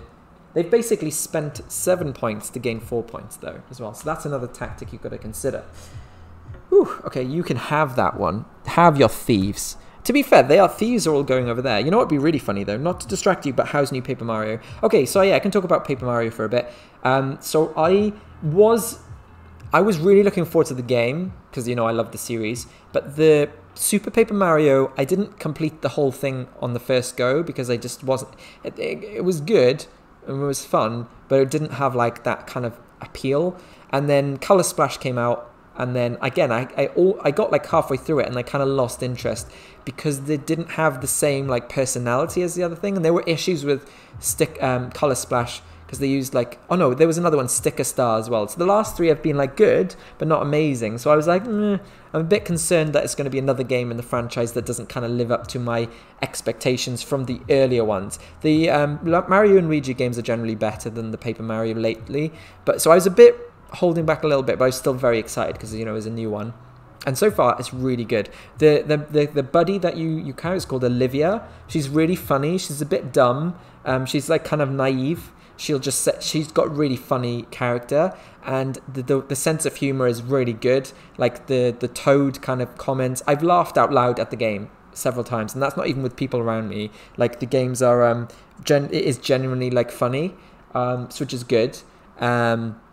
And so far, the gameplay is really good. The combat mechanics literally revolve around these kind of rings and things where the enemies sort of like jump on you. So the puzzle is in trying to like rotate and slide these so that you can get them in optimal position. So it adds like a puzzle element to the game, which is so far is really good. And the combat is so far and really satisfying, I guess. Like they're adding enemies slowly, like that you have to think a bit more about how you're going to deal with them. And then when you first open the game, like the opening scene is brilliant. Like it's really satisfying just walking around the place and kind of collecting all the confetti. There's a really good scene when you exit the first kind of outside the prologue area. There's a really funny scene which I don't want to spoil, but it's really like just quirky and weird and good. It involves a song. So yeah, it's good. So far I have no complaints, and it's just really fun. I just will probably end up playing it after this before I go to Paul's live stream later. So yeah, really so far very happy with it. There's been no other companions that I've bumped into yet, but I know that they're probably going to be there because there's like the menu screen implies that there'll be more companions. So I don't know when they're going to come up, but those are my kind of favorite bit of Thousand Year Doors, the individual personalities that the companions had. So yeah, sorry to kind of divert on a tangent, like a Paper Mario related tangent, but yes, good. And if you have any questions about the game, like ask away. Okay, so what was I going to do? They won that one, which brings them down to just 4 extra items. But do I want to... I just noticed, by the way, the onigiri has like a ghost shadow in the background of it. That's quite cool. Didn't notice that before. Maybe I'll buy this guy. No, I don't want to. I don't want to steal anyone. They've got rubbish ones over there. I've managed to get all the good ones so far. Steph says okay. Great. Do I want to... Oh, I used this already, didn't I? No, I think I used this already. So this one's flipped over. I don't want to buy anything. That's the problem. I don't want to buy anything. That Ancient Mystery Box could be really good. I mean, maybe I could replace it from this because this one is better, but I just don't see the point. Maybe I'll just add something to my hand so I've got more good cards. I was hoping there'd be one of those cards like here where I can just get rid of a bad stock to buy it, but you know what, it's fine. I'll just buy the Ghoul Juice, I think, because it gives me more greens. So it costs me 3 money, 1, 2, 3, which, you know, it doesn't matter because I'm going to get thieved all the time anyway. The Ghoul Juice comes into my hand, and you know what, let's just start selling to another adventurer. We've got the Vanguard. Okay, so the Vanguard's a fighter, okay? If you win this, which I really hope I do, the Vanguard it will gain you a Fighters Guild rep token. Now this adds to your kind of personal supply. That's the only part of the name, yes. I just felt stupid because I don't know the language very much. I'm assuming it means like ghost, but I didn't notice it. I just thought it was like... it's like I didn't see it. And I just thought it was a funny name. But yeah, that makes sense now. Well done if you spotted the joke though, because I didn't. I didn't. Yeah. Anyway, so you get one of these, and this basically grants you, well, it says on the card, grants you +1 quality when selling to adventurers from the Fighters Guild. So it's like a +1 bonus anytime you're selling to a fighter, which I already have one anyway. So anyway, I really want to win this, but first of all, we're going to get this one to resolve. So the best red item they have is this one. And the best blue item they've got is this one. So they're going to bid not very well, actually. They're going to bid for 6 total. I can beat that, I think. So they're going to want blue and red items. I don't think I can bid.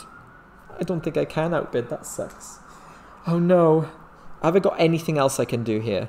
They want blue and red, and I didn't buy any. I didn't have any blue and red. So unfortunately, they're going to win it. They're going to win it because I can only offer them 6, and they've got 6. I can't equal a bid. So while they had a very terrible offer, I did not have a better one, so they are going to win that. Unfortunately, they do win that, which sucks. But don't forget, I've got Samuel. Samuel could get that guy back for me later on, and they are now even better. They're going to... I want to know, actually, I wonder if Robin is still watching. If I steal a Vanguard...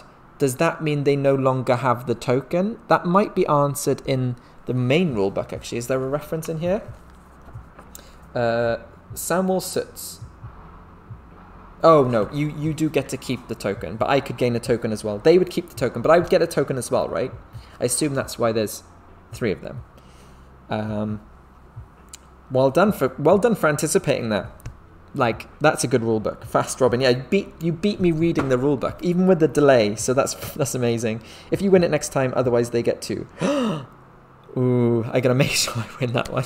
Anyway, it doesn't matter.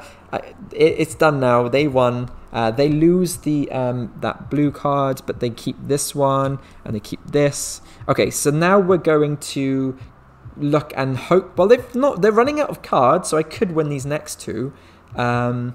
But do I want something else to help me first? You know what? I don't want that one, but I have enough money that I think maybe let's just look at the top card of the stock deck, because I could buy it for 3. 4 money. Ooh, that's good. Oh, that would have helped me out. Damn it. If only I'd done this last time. So this is another card that allows you to potentially get rid of a staff member to get a free stock card. But this is worth 4 on its own anyway, so actually it's good value. So I think I'm going to do that. I'm going to buy that. 4 money. There we go. So I take one back. Accurate gasp. I know. Oh, it's so frustrating. Okay, so now I think I'm in a better position now. Oh, actually, I could just keep it and wait for that, because that's annoying, because that would have been great for me, because it would have given me an advantage.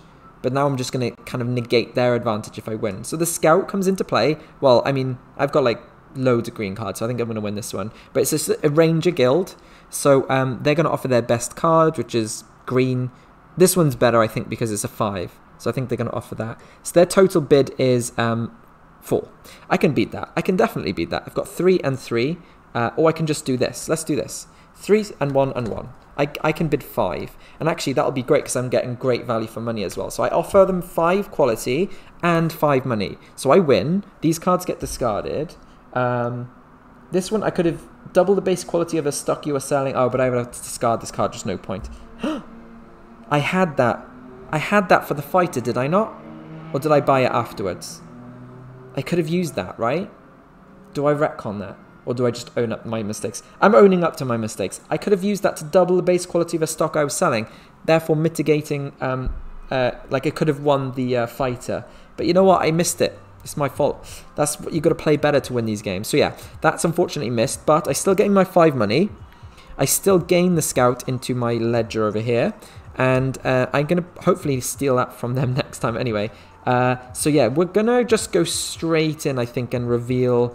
I could use... No, I don't want to discard my dude. I'm going to use him. In fact, that could be my last turn of the game. Oh, I should have discarded that because that one was used to buy that one. So yeah, sorry, I almost forgot that. So, yeah, I'm going to reveal this, and I think my last turn I'm probably going to use Samuel Sutz to try and steal that, depending on what this is, obviously. Okay, so we've got a unique person who's the Prophet, Sarnath, Prophet of Tlox. So there was a Tlox thing somewhere, right? We looked at it before. Where did it go? Where did it go? Is it one of the discarded ones? Probably. Anyway, so we've got Sarnath, Prophet of Tlox. They got 7 money. They're after green and blue items. Could be good for me. After checkout, look at the top 3 cards of the Adventurer deck. You may add one to your ledger and bottom the rest. I have to win this one. After checkout on that card. Okay, so I think I need to win this one. I'm in a good position, I think. So anyway, did they bid with that one?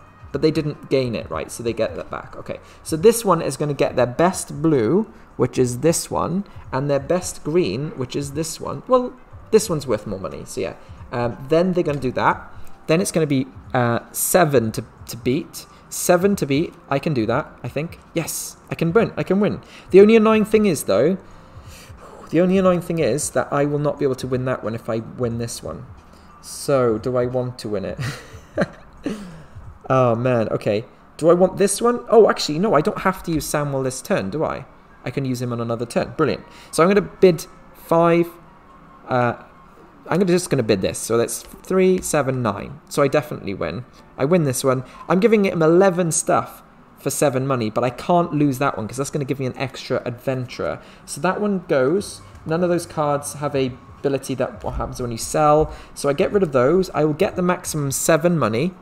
7 money from Sarnath, and then The after checkout, look at the top 3 cards of the adventurer deck, and I'm going to add one to my ledger. How many of these do you reckon are going to be thieves, by the way? I'm going to say at least 1. Ooh, I was wrong, but wrong in the good way. So this one has an after checkout ability, which I can activate if I take him. So of course I'm going to take them. So I get a Mage's Guild rep token, and now I have some fighting chance against them. So I'll take this. Thank you very much. That was a great turn. So that's the end of the round because I'm not going to buy anything else. I'm going to leave it. They keep those cards, by the way. So that's the end of the round. So I think what happens now is these cards, they didn't get spent, so they're going to go into their they're going to go into their ledger, as well as that. There wasn't a red card on that last one, right? No, because they would have been able to win, use that ability, which means I would have had to bid more. But anyway, that's fine. These cards, oh, I now keep a card. I'll keep the Phoenix down, and I'll draw up to 5, which means I actually have, well played, thank you. So I get these cards, and I need to shuffle again now. So it's a good time to ask any questions if you have any. I'm going to flip these over. I'm going to discard, banish all of these. Banish all of these cards. Shuffle, shuffle, shuffle. Got two days left. We'll try and breeze through these because I am taking my time with this game, but I'm enjoying it. I'm very much enjoying it. But yeah, let's get shuffle of these. I want to get a good shuffle, and I actually want to try and start getting rid of some of these basic stock cards because they do me no good. They just clog up my hand. Okay, so there we go. I'm going to draw one more. Hopefully it's a good one. Nope, not a good one. That's fine. Now I draw 7 cards for this one. Seems a lot, but it's right. 7 cards. So 1, 2, 3. I'm gonna have to do this a little bit. Okay, so we've seen all of these before. I think the Nightmare Catcher, I think, came up. I'm not sure. We've got the Naga Noodles ×2, which again has an ability that the Vendertron can't use anyway. Then we're gonna add 3 more. We've got the Moth Silk Garb, which is a good red card. The Bloodwood Wand with a Soul Sacrifice in it, so it's the same as the one I had. And then another one. So yeah, they've got 2 Bloodwood. They've got lots of doubles in theirs this turn. So now we draw 3 cards from here to see what we're playing. Another Bloodwood Wand. I swear I shuffled these cards. I swear I did. Just 3 of them came up in a row, which is just wild. Then we've got the Grumpy Grimoire, which is awesome. It's got a little bit of like a grumpy face on it. And this one says review. So it's an end game scoring ability. You add 2 money to your net worth for each of the matching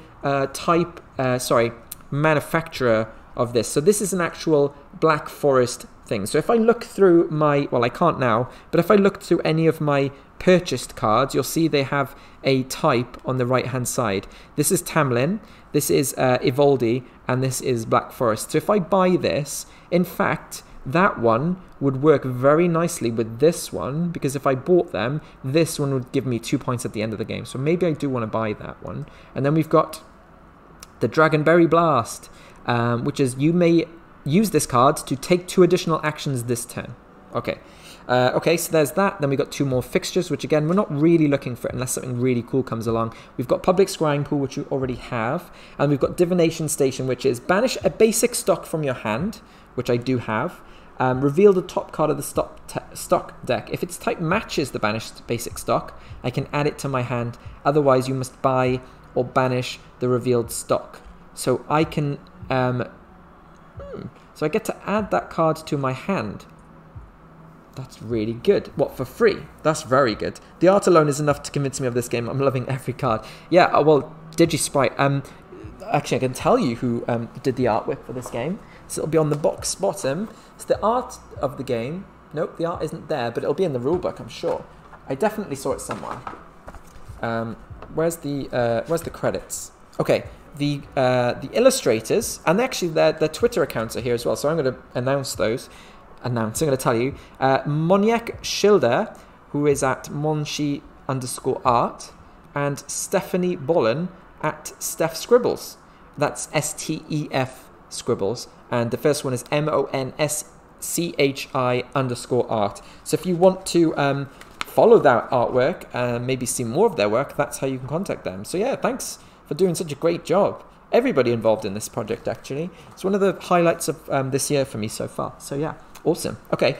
So anyway, I think I might want to take that because that seems like a quite push your luck sort of thing. So we've got Elaria, the overqualified, who is a unique character. Again, look at the artwork on it. It's amazing. This character says, choose a stock type, one of those three. All stock you are selling becomes that type until the end of checkout. Well, oh, you know what I didn't do? I didn't do the new daily bulletin, so let's do that first. Regarding payday, the guilds have defeated a dungeon boss, so their members have more disposable income in their pockets. Remember to upsell your products. Every adventurer this round has an extra 2 money in their pocket. Robin says, oh, well, Steph says, never forget the artists. They usually do a great job and often don't get the attention. Agreed. They should be getting more attention. And then Robin says they were absolutely amazing and has helpfully provided the handles of the artists in question. So thank you very much for doing that. Okay, so everybody's going to have extra 2 money. So this is a really good day to win adventurers. And I wonder if I just, I wonder if I try and nab that one now, because look, they've got hardly any red cards. I'm talking about the Vanguard.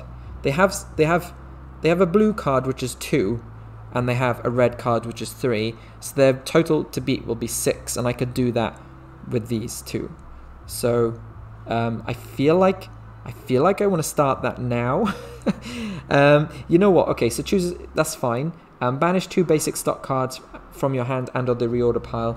Okay, so and then we reveal 3 of these. Well, not reveal. We just put 3 face down here, and then we start. Now, I really want to buy these because if we look at my hand at the moment, I really need to spend money on these. So I'm going to do this. I'm going to buy this one, which is 4. So 4 money. That one's only going to cost me 1, actually. I may as well buy that. So, you know what? Let me just do all of my turns, unless there's something I'm missing. As in, I should do something first. But all of that's going to cost me 4, 6, 7 money, which is really good for 3 cards. Yeah, so let's just spend all of that. The reason it's 7 is because it's 2 plus 4, and then 1 cheaper for this because of my auto forge. So there we go. I'm going to buy all of these. This one, you may take 2 additional actions this turn. Cool. Okay. Not that it matters so much in a single player game. But yeah.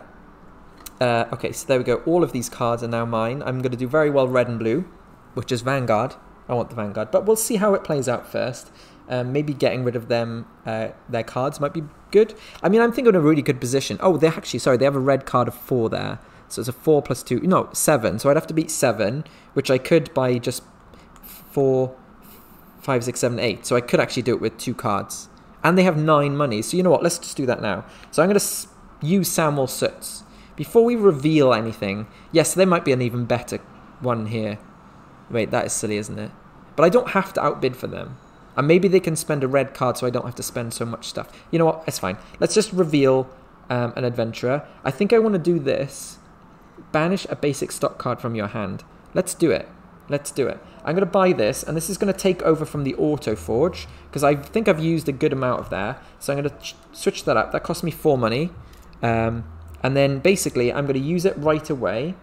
Actually, you may look at the top card of any stock deck, fixture, or staff deck. If I look at it, I can get rid of the appropriate card. Look. I've got a red, a green, and a blue. So that's perfect combo. So let's use that right now. I'm going to do that. We're going to look at the stock deck. Oh, it's a blue card. It's a blue card. Good to know. And now I'm going to use this card. Banish a basic stock card from your hand. I'm going to banish the blue card. Banishing that. I'm going to put it there. Reveal the top card of the stock deck. Oh, look. It matches. So I get to add this to my hand. And this is banished. Otherwise, you must banish or buy the card. Oh, well, look at that. That was a wonderful combo. And now I have a great card. It's the Philosopher's Stone. And actually, do you know what I haven't been doing is reading the flavor text of this. But you know what? I won't read them because it'll be something that you can do if you want to buy the game, which probably thinking of doing after watching this. But this one says, warning, do not break the laws of equivalent exchange. Not entirely sure what that means, but the flavor text is very good in this game as well. Okay, so I have loads of stuff going on now. So what I'll do next is I will reveal an adventurer. I think I'm in a good enough position now where I can still get that Vanguard and spend money on this. Let's just see what happens though. So we've got the Scout, which is a green card. Well, actually, I'm definitely not going to win this. But the good news is they're going to spend a 4 card to gain 5 money. Damn it. Okay, fair enough. Okay, so they are going for that. They've got a 5 total quality. That's actually good for them. They did well there. I can't outbid that, so they're going to get that.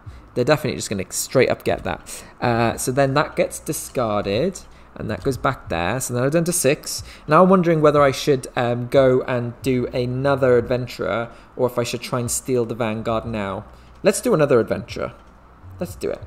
All right. So we've got the Scout again. Oh, they are going to win it again. Do I have anything that allows me to like bump up my abilities on the other ones? Probably not. No, nothing that I can use really. Oh, actually no, nothing. So again, they're going to win this one, but it's fine. It's only lots of money that they're going to win. So they're going to use a green card there. So they're going to use that, and I don't even bother it. They're going to win it because I can't beat that. So yeah, they get another Scout. Well, good for you. But yeah, so this goes. So actually, they're going to gain. Well, the interesting thing is they're worth extra money, but they're not worth extra money to them. So actually, that's interesting. It's so nice of you to give that one to Vendertron. I wish I didn't have to, but I have to. The game rules tell me I have to.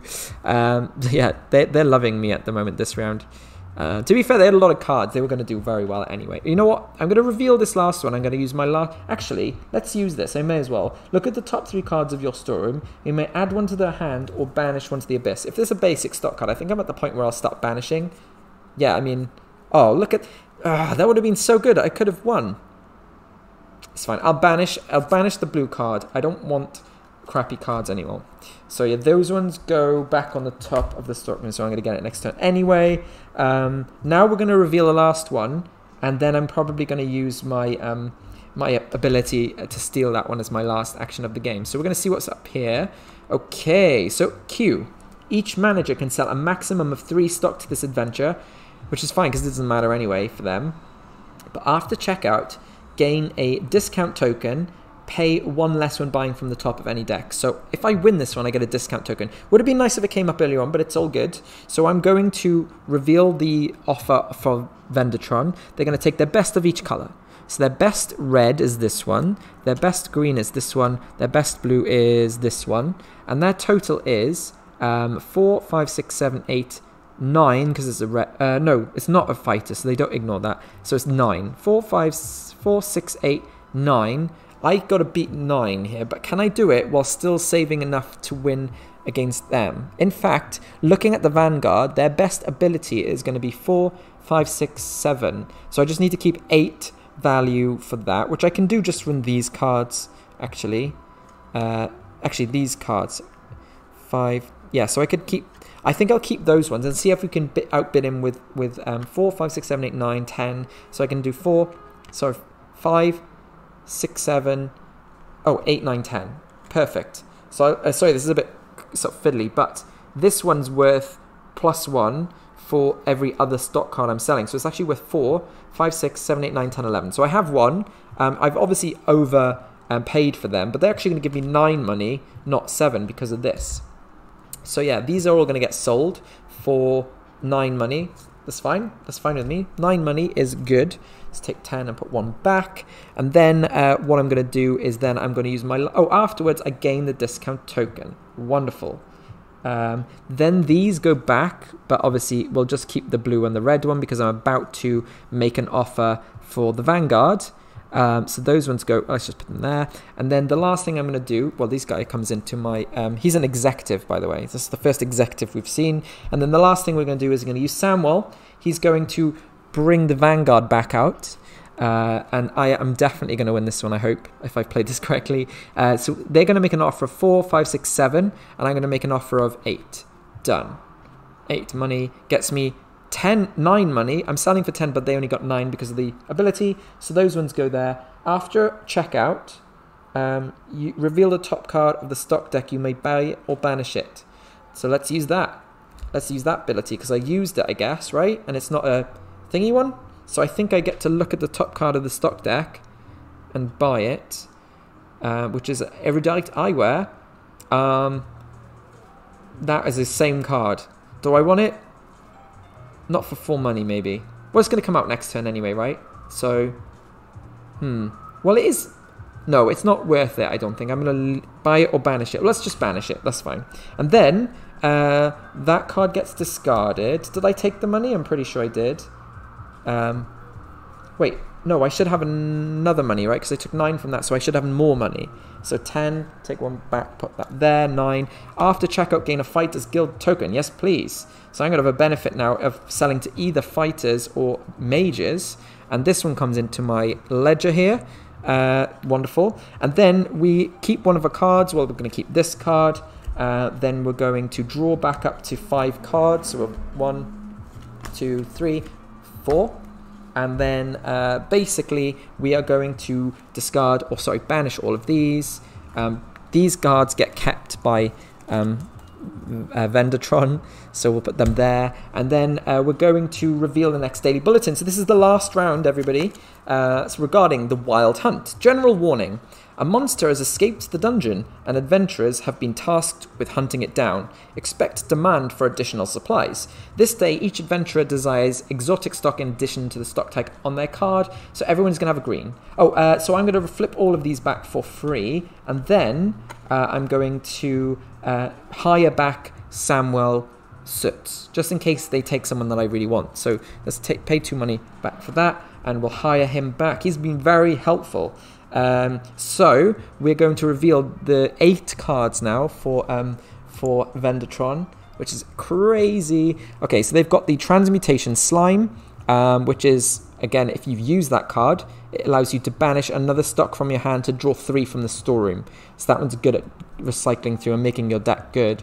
In fact, the last game I played, my housemate won with that card because they had that one and another one, and other cards that manipulated their hands. They always had like so much stuff to bid with. We've got the Corium Chainmail, which is another banished stock card from your hand instead of buying it. It's Forged Steamed Buns, Corium Shortsword, Mischievous Carbuncle, again, which is very cute. We've got the Importonomicon, which is a unique card.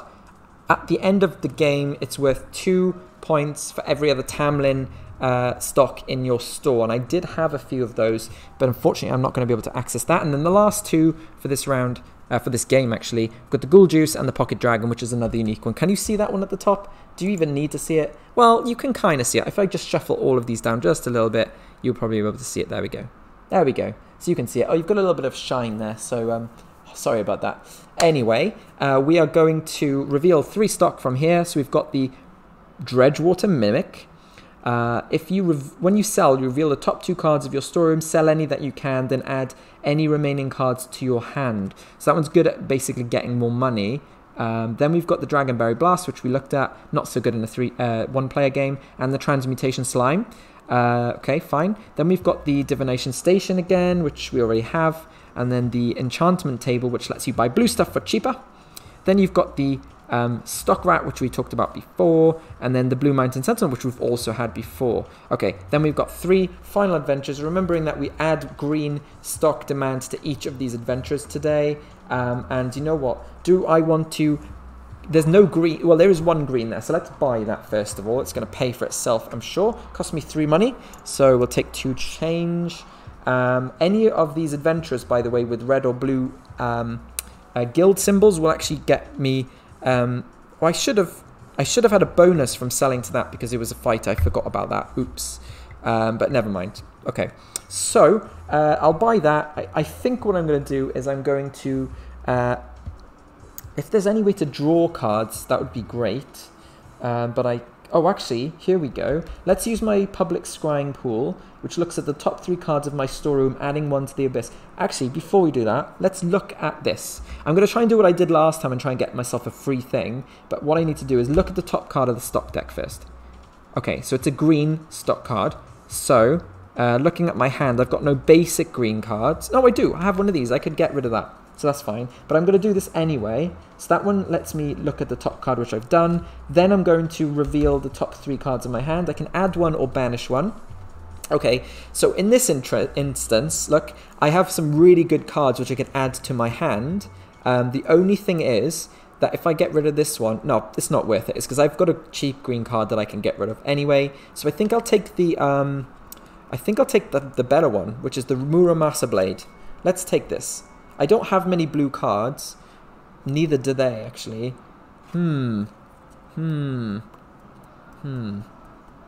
I wonder if it might be worth taking the... Because their red card at the moment is worth... What do you think, guys? What do you think? Because I'm thinking maybe it's a good option for either of those. If I take the blue, I'm more likely to win any blue kind of like customers, adventurers. But the same with this. If I did this, I'd be more competitive at taking a red ones. But green is the one of the day. Everybody's got green, so I have an ability on both. I think I'll take this one because it's generally... You know what? I'm going to take the blue one. I'm going to take the blue one. These ones go back on the top of there. So I do that. I've done that, so that goes there. And I am going to now banish a green card from my hand, which, yes, is crazy, but I'm going to get another one anyway. So I banish it, and I reveal this. If it matches a green, which it does, it gets added to my hand, and I just get it. So there we go. Lots of these are about... Ooh, banish another stock from your hand. Draw 3 cards from the storeroom. I'm going to retcon it slightly. If I took the... Oh no, I can't. I can't do that. I can't do that because I technically didn't pay enough attention to that. If I had seen that, if I had that card in my hand already, I would have been like, okay, well, if I get rid of the... if I keep the green 1 card, I could get rid of that, gain this, and then I can get rid of the other poor stock card from my hand just to get 3 more cards from here. Now, I could technically get rid of a card from here because this will get me the red card that I need. So maybe it's worth getting rid of this. I'm going to get rid of this just to draw 3 more cards from here because I've already got blue, which I think will overtake any... Well, it won't, actually. Okay, you know what? I'm going to get rid of that anyway. So I'm going to banish another stock card from my hand, which is... No, that's going to score me points. Okay, this is tough. You know what? I'm not going to do it yet. I could buy a card from here. Okay, here's what I'm going to do. I'm going to buy that card. Sorry, this is going all over the place. I'm going to buy this card. It costs me 2 money. Then I'm going to banish this. This is going to be a banish another stock card from my hand to discard this card. Yes. Oh, I did have one of those already. Oh well. Banish this card to draw 3 from my hand. So yeah, this gets discarded. That gets banished. This gets discarded, and I draw 3 cards from my hand. I just realised I'm actually going to get rubbish cards, aren't I? That's fine. That's fine. It probably wasn't worth it to do that, but whatever. And then I'm going to buy that one over there as well, because, you know, you want as many cards as you want going into the final round, and it's worth its value anyway. So yeah, now we're going to go in and we're going to sell to this adventurer here. Oh, I've used this, by the way, so there we go. So let's reveal this adventurer. We've got the Wayfinder. After checkout, gain a Guilder's Rep token. So green, a Ranger's Guild Rep token. Obviously, that doesn't apply here, but remember, we've got 2 greens on here. So they're going to offer 1 red, their best red, which is either one, but let's do the one which is worth more money. So we're going to offer that, and then their best 2 green items. One is a 5, which is going to be worth double, and then their next best, which is going to be this one, which is going to be worth double as well. So that's 8, 16, 17, 18, 19, 20. I've got to beat 20 to get 7 money. Is it worth it? Probably nice. Probably not. 7 to get 20. Although I could let him have that one and then steal him back. I would have lots of opportunity here to 20. I got lots of green cards and I have some red cards. But part of me is thinking, yes, if you take that, spend all your best cards, and then I can just steal it back later on, I think. That's probably what I'm going to do. I'm going to let them take it, so they get rid of that card. They get rid of those cards, and they take the Wayfinder, add it to their ledger, and now they only have 5 cards to go, and we're going to just reveal another adventurer. So, okay, so we've got the Mage. This one is going to be like the other one, the Adept, sorry, which is going to give you another blue token. So, what I'm going to do is I'm going to... Oh, it's got a green and a blue and 2 green. Meaning that they're going to offer 3 items, the Vendaton's going to offer 3 items, and the green ones are going to be worth double. So their best blue item is obviously the Importonomicon. The green item, well, both of these are going to go. So that's actually worth double. So those are worth double. 3, 6, 9, 12, 13, 14, 15, 16, 17. 17 for this one. Now, I wouldn't mind getting my hand on this person for the money and to sell my stuff. So actually, what I need to be is 3, 6, 9, 12, 17. 17, but greens are worth double. So that could be worth 6, 12, and then a blue. Do I have a blue 5 in my hand? I do not, but I could sell... Oh, I have a 4 though. So that would be worth 16. And I could sell 17, 18. Now that is a lot of money, and I've got to make sure that if I'm going to go and steal them... Hi Monique, thank you for joining. It's always a pleasure to see you. How are you doing today? Have you heard of this game? If you have any questions about it, just ask. I'm loving it so far. It's a solo mode that I'm testing out the rules for. Oh, actually, because they're a blue person, I have an advantage here. I have already got an extra quality to sell to them. So I actually only need... Wait, was it 3, 16, 17? So I only need 17, not including this. So 3, 6, 9, 12, 13, 14, 15, 16. I guess I could just do this instead, 17, 18. That would be alright, right? And then if I want to take the Wayfinder, I need red and green, which I would have. I could have it. I could win. I haven't heard of it yet. Oh, okay. So let me tell you a little bit about it. This is called Adventure Mart. It's got one of the best artworks in the game. Just looking at that, and then looking at like the mimic over here, and just like the artwork is just so, look at that. Look at him. Looks like a chubby little slime. So it's got one of the best artworks in a game, and it's like a deck building game where you are bidding for the custom of these adventurers, and you're trying to sell them the sort of things in your deck. It's not very, thorough description, but it is awesome. Yes, it's cute with capital K. Okay, so if I want to take the Wayfinder, I need to get red and green, and I need, well, if we're looking at this right now, their best greens is going to be 12, plus this red here. This is going to be 12, 13, 14, 15, 16. 16, I didn't gain a green token. Oh, they do get a green token though, so they're going to have an extra 17 to sell to that. So I'd need to beat 17 with what I've got, which is 5, 6, 7, 8, 9, 10, 11, 12, 13, 14, 15, 16, 17. I could take it. I could take that, actually. So there is a possibility. Love it. I know, it's great. Okay, so actually I will try and take this, because this is ultimately the game, right? So I'm going to try and bid with this. So it's 3, 6, 9, 12, 13, 14, 15, 16, 17, 18, 19. And I think that overtakes them. So yeah, let's just take it. 19. This might bite me in the ass, because, it might not... whatever, but yeah, I'm gonna bid all of this. All of this is gonna give me 7 money. I'm giving them like 12, 15 stuff for 7. That's awful value, but it's money in my pocket, which is what I want. So there we go. That comes to me, and I gain another blue token. So I have a bonus with blues, and then we're going to reveal this. We're going to reveal this. Oh no. So it flips down their highest cost fixture, otherwise loses 2 money. Okay, well I'm going to lose money. Well, I told you all the thieves were going to come out. The swindler's back. We're going to blue and green for this one. So blue and green, yeah, that's worth that. So blue and green, so that's going to be 4. Oh, and another green actually. So actually this one is worth 4, 5, 6, 7, 8, 9, 10, 11, 12, 13, 14, 16, 17. 17 money. And I'm just going to be like, no, you have that. It's worth $4 and you're going to spend 10 money to get it. So yeah, you can keep that one. Thank you very much. It gets rid of all of those. You can take the Swindler. And then I'm going to activate the Wayfinder. Come back, Wayfinder. Well, you're coming back. I'm using Samuel Sutz's ability to bring the Wayfinder back into the game. And he's only going to be able to offer him this and this, which is awful. Come on, Vendatron. You're a terrible robot.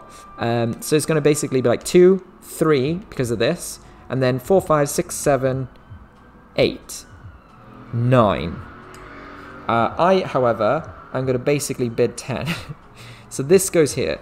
5, 6, 7, 8, 9, 10, 11. Done. I win. These cards get discarded. I get the money, 7 money. And then I will take the Wayfinder and the token for whatever it's worth. And that's the end of the game. Although, having said that, I should have bought those. No, it's fine. Doesn't matter. So that's the end of the game. Okay. These are going to go back into there. This goes into his ledger, their ledger, sorry.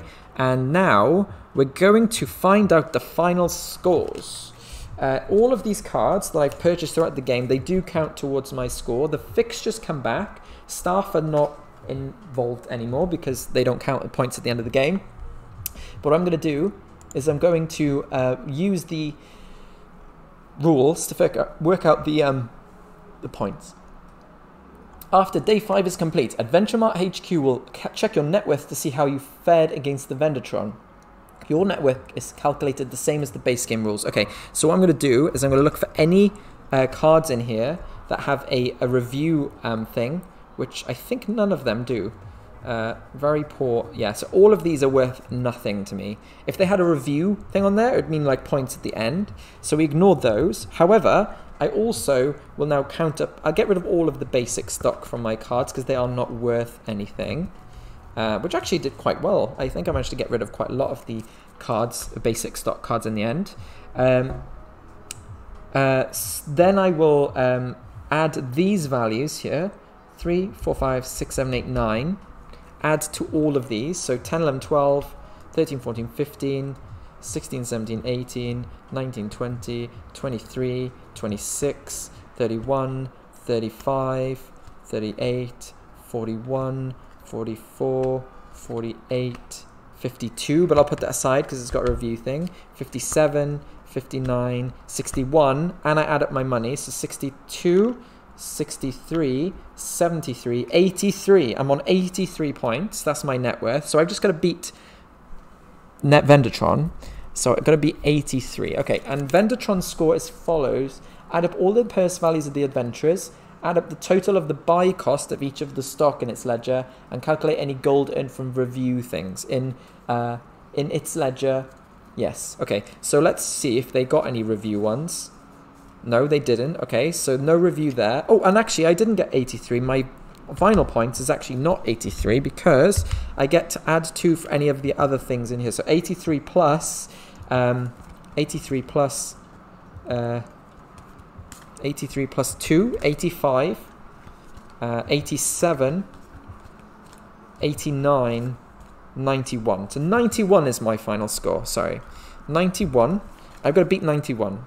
Let's see. I think it could work. Well, that's mine. So let's add up, basically adding up all of the gold, and let's check if they've got any review abilities. None in there. Nothing in here, I don't think. Oh no, they do have a review ability actually. They have the wait. Did they not have a review? Oh no, they discarded it. Okay. Oh, they banished it. Sorry. So yeah, there we go. So let's just add up all of the money. We've got 4, 9, 14, 18, 22, 26, 29, 31, 33, 35, 39, 42, 44, 47, 50, 53, 56, 59, 62, 65, 67. I am victorious. I win against Vendatron. So that's the game. That is the game. How did you find it? If you're watching still and you have any thoughts about the game, I'd love to hear. Did you think it looked like a game you would like to play? Does the solo mode seem like the game is now going to be more likely something you'll buy? Or did it maybe not meet up to your standards? I like the game. Thank you. Thank you, Robin. I genuinely think this adds to the game. I think that this was a really good thing. I like that you have to then consider when to kind of throw away cards. Like there were times, I don't know if you noticed, but there were times when I chose not to buy or even bid when I could have, because I know that they would actually have lost value on the cards when they bid for this, for example, and they had to get rid of 3 things but only for 4 money, and so that was a way to them to get lots of stock out of their hands. So I think it was 61 versus 93. I think I definitely got 93, but their score was like 61 or something. I can't remember. I mean, to be fair, you could just go back and like skip back. I generally can't remember. But yeah, that's the final score. Was quite a big win for me. But I was very fortunate that I had situations where there were rounds that Vendatron had a lot of one color card, and that color card did not come up in the round in terms of the adventurers, and so weren't very competitive. But the game's fun. I wonder if there's a way to make it like harder as well. Maybe the I don't know. I don't know how you'd make it harder, but then, you know, the game is still in beta, the solo rules, so it's possible that they could add something later on that makes it better and more difficult to play against. But yeah, that's it really. Let's switch back to my ugly face.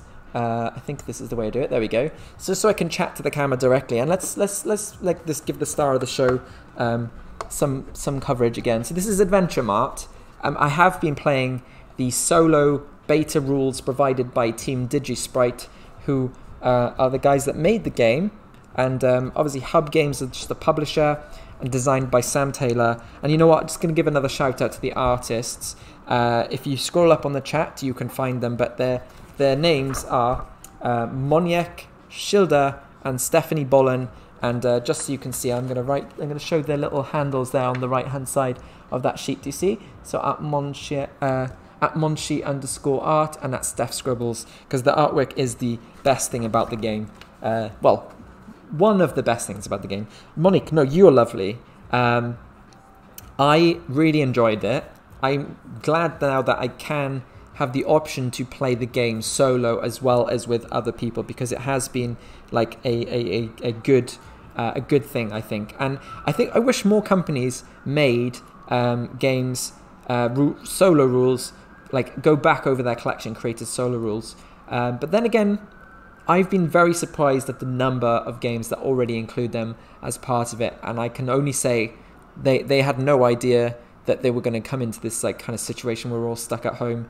But those ones who did it and actually made it, and I know there's some companies that really build in solo as part of the game, and I would kind of like shout out to Stonemaier Games and Portal Games. I think they generally do a really good job of adding solo modes, and I'm sure there are other companies that do. And my eyebrow game is on point. I haven't done anything to them, that's just natural.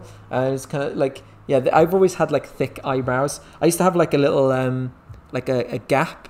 I think it might still be there, but when I was younger, people like at school, people used to think that I'd done it on purpose. I had this like little line in my eyebrow, and people were like, "Oh, you're so cool to get that done." I said, but I didn't do it. It's just natural. So yeah, I don't know what the hell that was about, but thank you anyway. Very appreciate that comment. But yeah, thank you for watching. I'm gonna go now because I'm sweltering. I'm gonna make the most of the next couple of hours. Maybe make myself a snack, and then if you want to join me later on, I'll be on Paul Grogan, aka Gaming Rules' stream tonight at 8 p.m. British time. That's 7 p.m. GMT. Playing Macau by Stefan Feld. So if you have any tips for me, by the way, about that game, that would be lovely. But I don't suppose you do, because it's quite an older game.